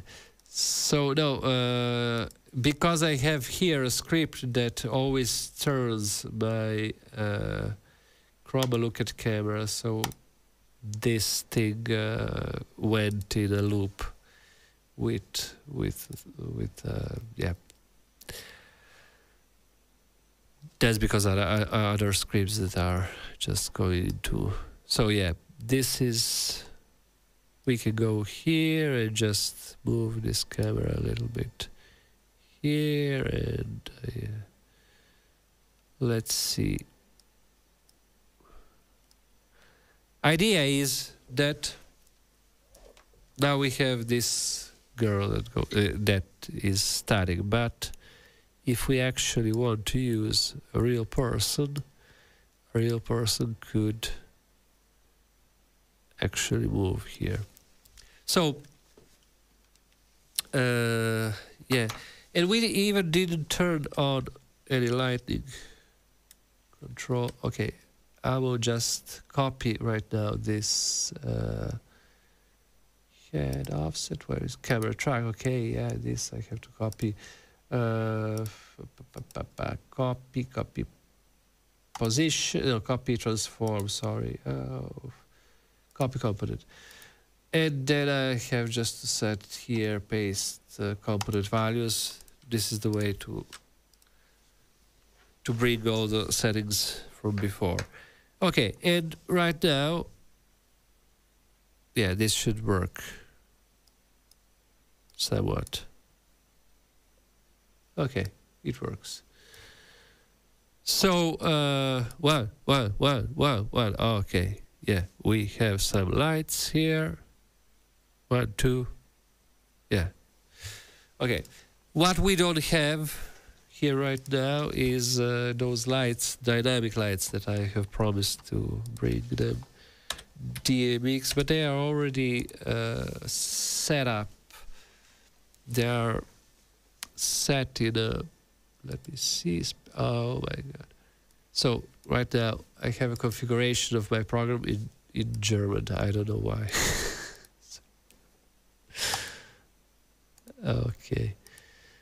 Do you speak German? No, I don't speak. Oh, okay, that might be a problem. So yeah, I will have to restart and change the language. I don't know why. Yeah, it's an open source program, and it's a really good program. But you know, as it was made by Germans, so yeah, sometimes you can. Let me see if my system works. Okay, yeah.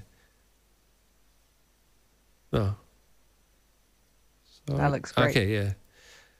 Oh, one. No, wait, but okay. One of the no, I don't know why it doesn't show my lights how they should be. 1, 2, 1, 2, 1, 2. Let me see here from a screen. Sorry, where it was. Yeah, this is a scene 1, 2. Yeah, you can see that they doesn't follow, but I don't know why. I have to check my DMX controls if everything is no, but they work, but I don't know why. Yeah, sometimes technology. Let me go there just for a second. Oliver, you're not sharing your screen. I don't know if you intend to. It's okay if not.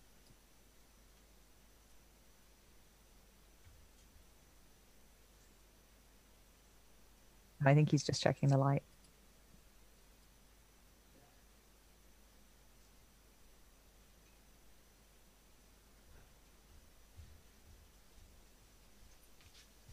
I don't think that they work. Yeah, something went wrong. Okay, probably I know what. 1, 2, 1, 2. No, start. 1, 2, 1, 2. No, nothing. Nothing works. Okay, never mind. We can use it like this even, so it's not. I'll tell you what. Yeah. What I think would be a grand finale. Not that I have to wrap up about now, but you can carry on, Oliver. But what I would like to see is the lights are responding to real-time sound input. So if they can respond to music, and if you can go where your mannequin is, it'll be like you're on the escalator, right? Of course, yes. In theory? Yeah, so I will be just turning... okay, let me see. I will be turning right now timeline into a loop so that we can wrap mode the loop, okay, so that we can see it more times. I'll be just deactivating some, okay, something like this, and I have to deactivate this tracking guides, and yeah, I will be going there. Yeah, I will put it on the full screen. Music. Let's see, where is the music? 1, 2. Where is the music? Okay.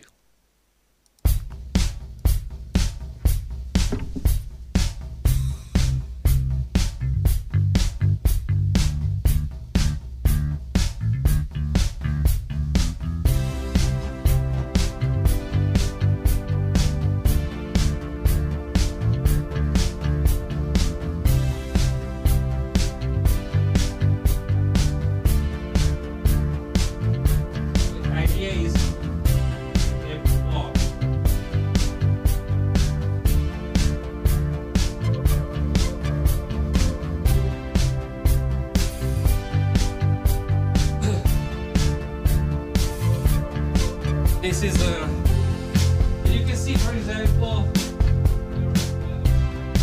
when I'm here, there's a movement.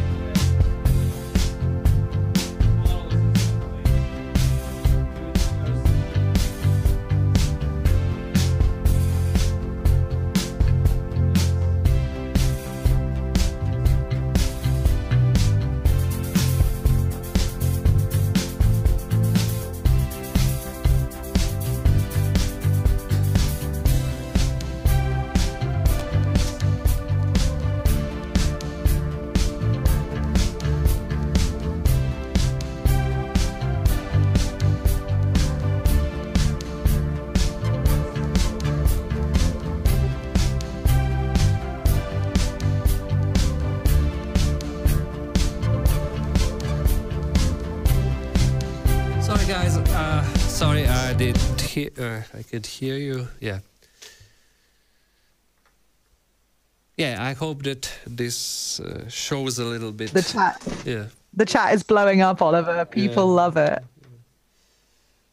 Let me see. There's Oliver. Okay, yeah, okay, great.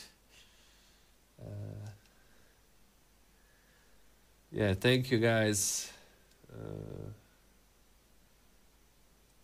No, nice thing about this is also that, for example, right now I'm playing the music that is fixed, but this can also react to a real played music. Let me see if I can switch here in some way. I'm not sure how I can do it. No, it's a pretty complex thing. No. So if I, for example, take my instrument here. Wait a second. So and if I put this in play, it will react also to music that is played in real time. So if I don't know. Let me see. But I'm not there, so yeah, it's impossible to see. No, you can see here, probably here. So that when I play my instrument, it will practically react on the music, even if I hope.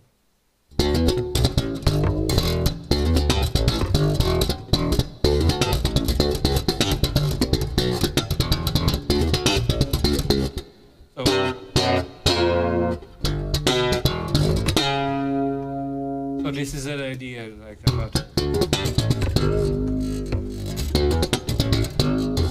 And then you can feed many other things. You know, like this should be a really probably when I was proposing this idea, it was like, okay, it's like just few hours of a workshop, but at the end, yeah, it's a little bit longer. Even also because you have to speak, and also because if you lose something because you didn't say.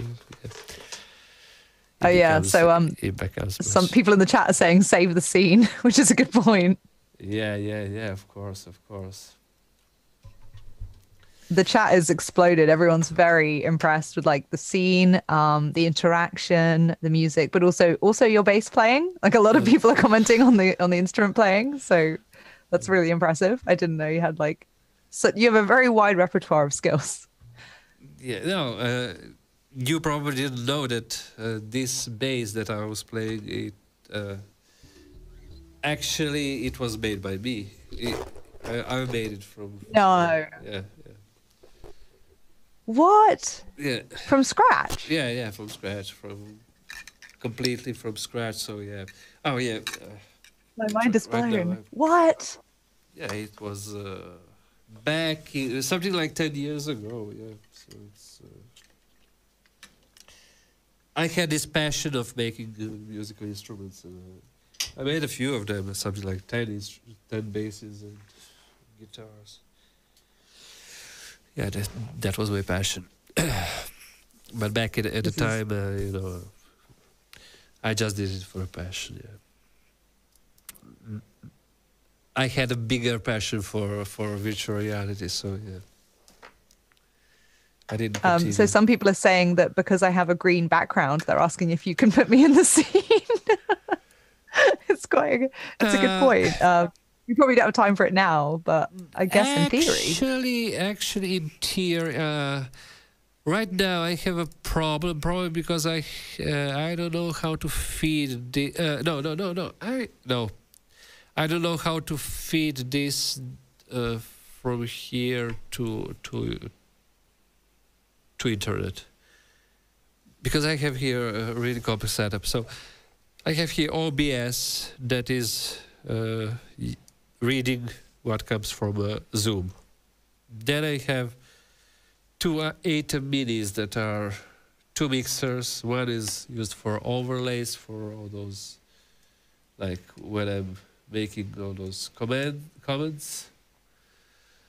And then I have many cameras, so everything it's like I would have to take this Zoom feed and to try in some way to put it, but it's not so easy at this moment, because I would have to rewire everything. Yeah, I don't think it would be straightforward to do now. I think maybe it's something we can do in the future, because that would be very interesting to try and get us presenting on the same. Of course. That's why I was saying at the start. I was saying about how it would be nice to have some kind of a streaming. And actually, it can be done right now. There are devices like Blackmagic, from Blackmagic always. That are accepting the streams, direct streams, and converting them to a video file in the computer. So, and then the last question, which there's a lot of, is people are saying, when will the Chroma-keyer be available? Because we all want to do what you just did. And a lot of people are saying, if you need beta testers, they're very happy to be beta testers. I think that I'm hoping that it will be really in the weeks, like 1 week or something, at least that beta test possibility. It is being right now tested also by people from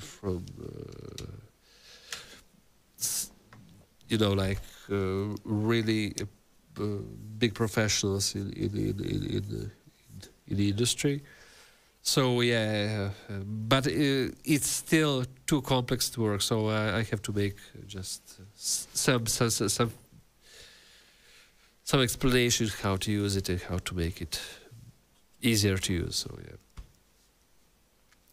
So what you're saying is, in a few weeks' time, when the Chroma-keyer is available, people will be able to follow these 2 lessons we've done and create their very own virtual background. Of course. Whether that's a Eurovision stage with an escalator, or I mean, I do a lot of kind of costuming and live action role play, which involves like wearing armor. It's very geeky.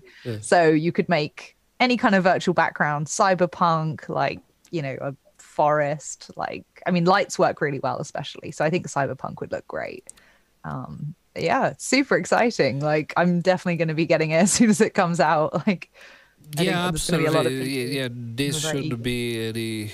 It shouldn't be any problems. And I think that it should be pretty easy to use. You know, I hope. But you know, Chroma-key isn't something that is easy to do well if you want to do it really well. So I still don't know how to use some of the Chroma-keyers out there that are almost industry standard. So and from that standpoint, I think that mine even works much better, but probably it's only me, because I know how to use it and I know what are the quirks. So I'm not sure. But once it's out, you could release tutorials and videos on how to kind of tweak it and like what settings to try out. So I'm sure everyone who's watching will be keen to kind of get their hands on it and start playing with it and testing things out. But we also understand the need to if you guys make want it to also to start using Chroma-key, last time I did a short tutorial how to make a simple Chroma-keyer in Unity. So it's like, okay, it's good for starting. If you want to make something that is, you know, to have something that is more professional, then okay. In the meantime, use that one, and then when you get my Chroma-keyer, then you can use that one. You know, I think that this is the best way. So just. And also, if you want some kind of beta testing, write me on Twitter maybe, and we can arrange it. Yeah, I would definitely advise reaching out to Oliver on Twitter if any of you are on Twitter. There seems to be a lot of interest in the comments about beta testing. So there's a lot of, we are professionals, we are ready. Please let us try and use it. So yeah, I understand the need for, like, you don't want to necessarily release something to the wider world when it's not the easiest thing to use, because then you end up getting a lot of feedback yourself and you have to reach out to a lot of people to walk them through it, which is very time consuming. So as someone who interacts, you know, with developers on a daily basis, I understand that. Like, if I put out something that isn't very clear, it's very time consuming. I understand the need to kind of polish it, make it as clear as possible, make as much documentation as possible, then release it. But yeah, the people in the comments are keen. So do reach out, everyone. Of course, guys. Okay. I'm sorry that I wanted to watch all the comments, but yeah, unfortunately, I will be just scrolling them. And you have to go, I know, because I can even stay a little bit more and try out other things, but yeah, it's not. So thank you, really, Antonia. It was great pleasure to Thank you. It's always a great pleasure coming on the stream, and I'm very keen to go try these things myself as well, and try the Chroma-keyer when it's available. But until then, I'm going to use the instructions in the last video. I've already got a green screen, as you can see. I used to have green hair, actually, and one of the reasons I don't have green hair anymore is I wanted to try green screen, and it was difficult, so I have orange hair now. So I'm going to try that kind of stuff myself. But I'm afraid that our orange hair is pretty tricky to... No, maybe not. Oh, no. No. Oh, no. What hair color do I need? Like black? No, I think that your hair should work pretty fine. We can. Wait a second. We can even test it. Let me. Ooh. No, why? Are you going to put a wig on the mannequin? No, I just wanted to make a screenshot, but I don't know. Press Alt to show hard beating controls, but I don't want to show. Okay, like this. Okay, so I have been able to copy, save as, display. Yeah. Let me save this one. No, I just wanted to see how well can it work, but of course we have here a microphone that can be okay. So let's see, file you see, okay, where I saved this one, pictures, okay, Antonia, okay, so I'm just bringing it here. So here we have your picture, okay, and then we can just feed it into my chroma key plane. Okay, so in this case it's just like source type, render texture, and I will be setting here. Okay, so this is Antonia. Okay. But you can see, because I was using before that vertically, yeah, so portrait mode, render texture, okay. So right now, I can just try to fix this image. Let me see, Antonia, just to load this one and to select, no. This is very surreal. Huh? Oh my God, let me see. No. Yeah, so I have to just to, yeah, this is a pretty, you can see that there are too many casts of, but also there are, in this case, I could play with some kind of setting, but it's a really hard thing to do because it's not a good quality green screen. So yeah, it's a little bit no, sorry, mate key, I have to turn off this. Of course, I'm stupid. I did a stupid error. So mostly I have to take those greens, just search for some green that is good, because it's something like that, and then go drop down this, and yeah, but this quality of image is really...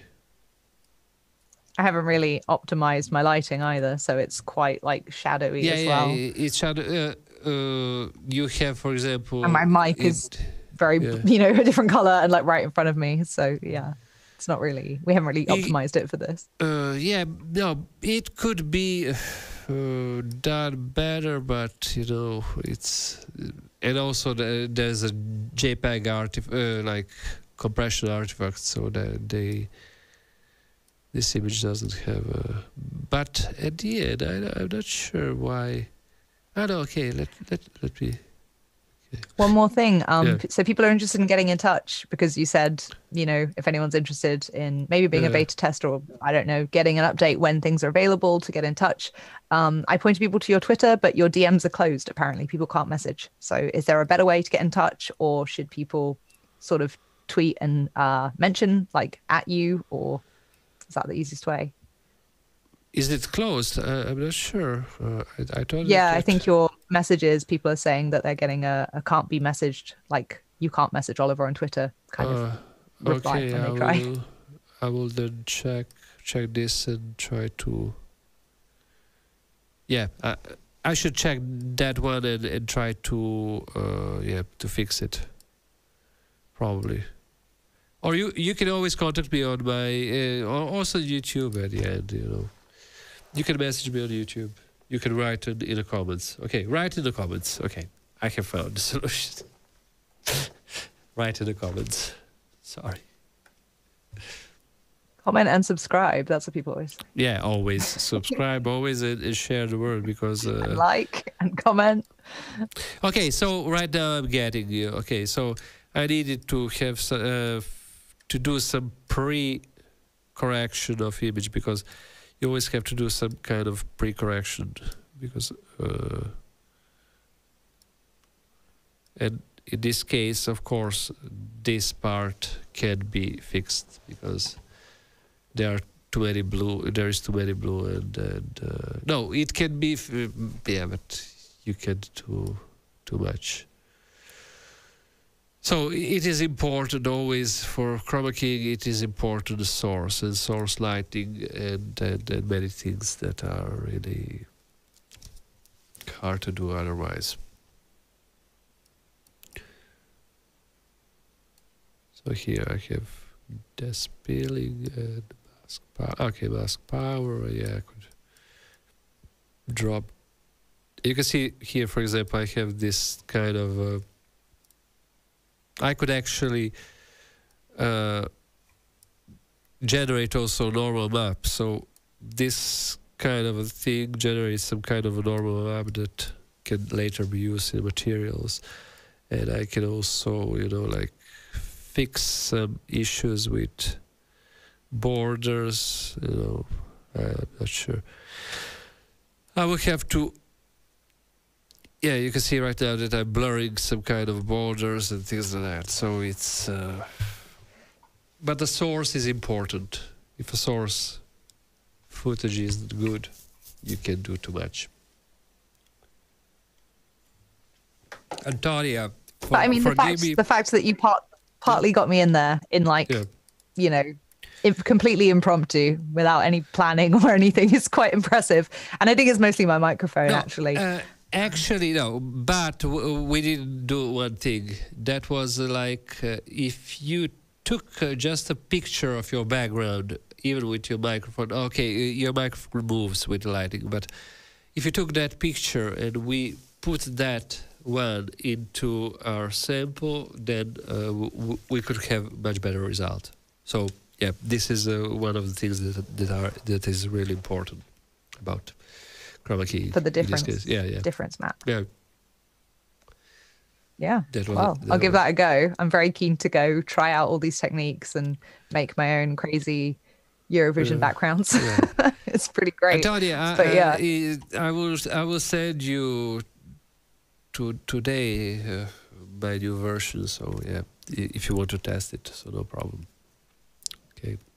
Definitely. It's nearly midnight here, but I don't care. Okay. Definitely send it to me. Go to sleep. Go to sleep. They say work-life balance, but when it's this much fun, like this isn't work. This is great. This is like, this is wizardry. This is sorcery is what this is. So I'm very keen to try it. Like, it's really exciting. Well, why do you think I have a green screen? Like, I've always wanted to try this. So yeah, very keen. I have right no problem because I also wanted to try some green screen behind me, but you know, I don't want even to cover all those nice, you know, like this technology with a green screen. So yeah, unfortunately. Okay, Well, thank you, really. Thank you all, my friends. Thank you for coming. I hope that you all had a good time and that you learned something at the end, because this is what it's all about, like learning something. And we all are learning here. It's like I have learned today that I have to save, always to think about saving when I'm in a live stream.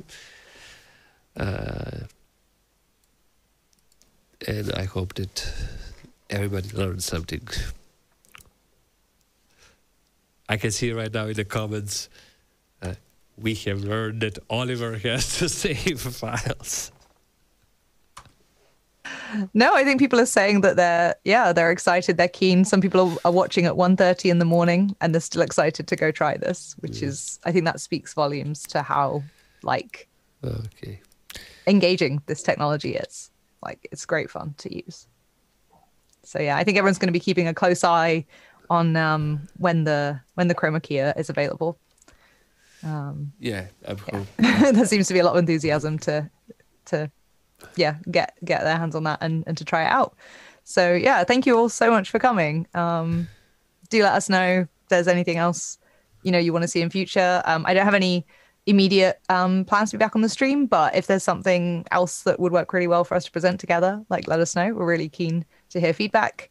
I think it'd be really cool if we can get me and Oliver presenting from our separate geographic locations in one virtual world. That would be pretty neat. So that would be something we could try. But yeah, thank you, Oliver, for sharing your knowledge. I really appreciate it. I'm sure everyone in the stream really appreciates it. And also for a sneak peek into your musical skills, because I really enjoyed that personally.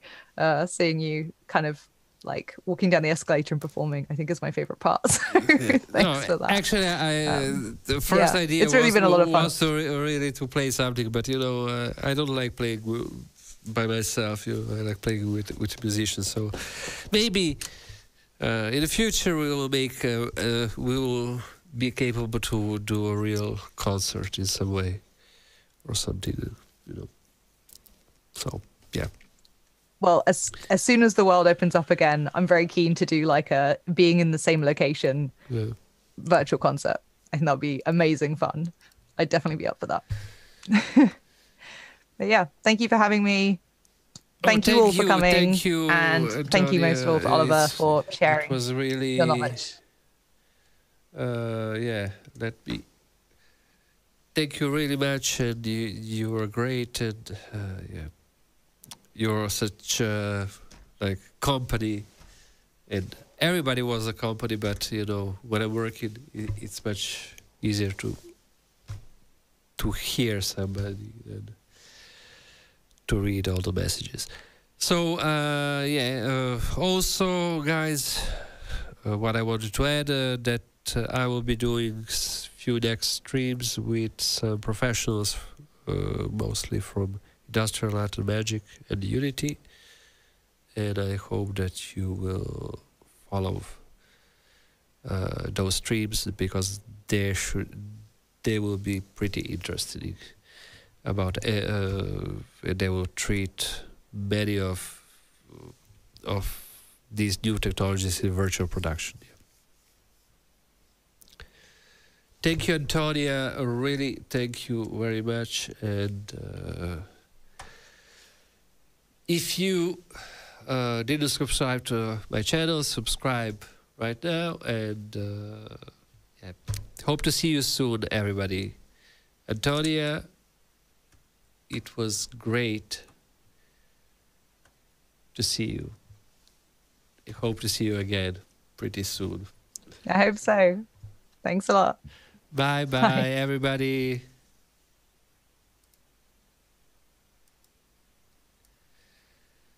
Okay, we are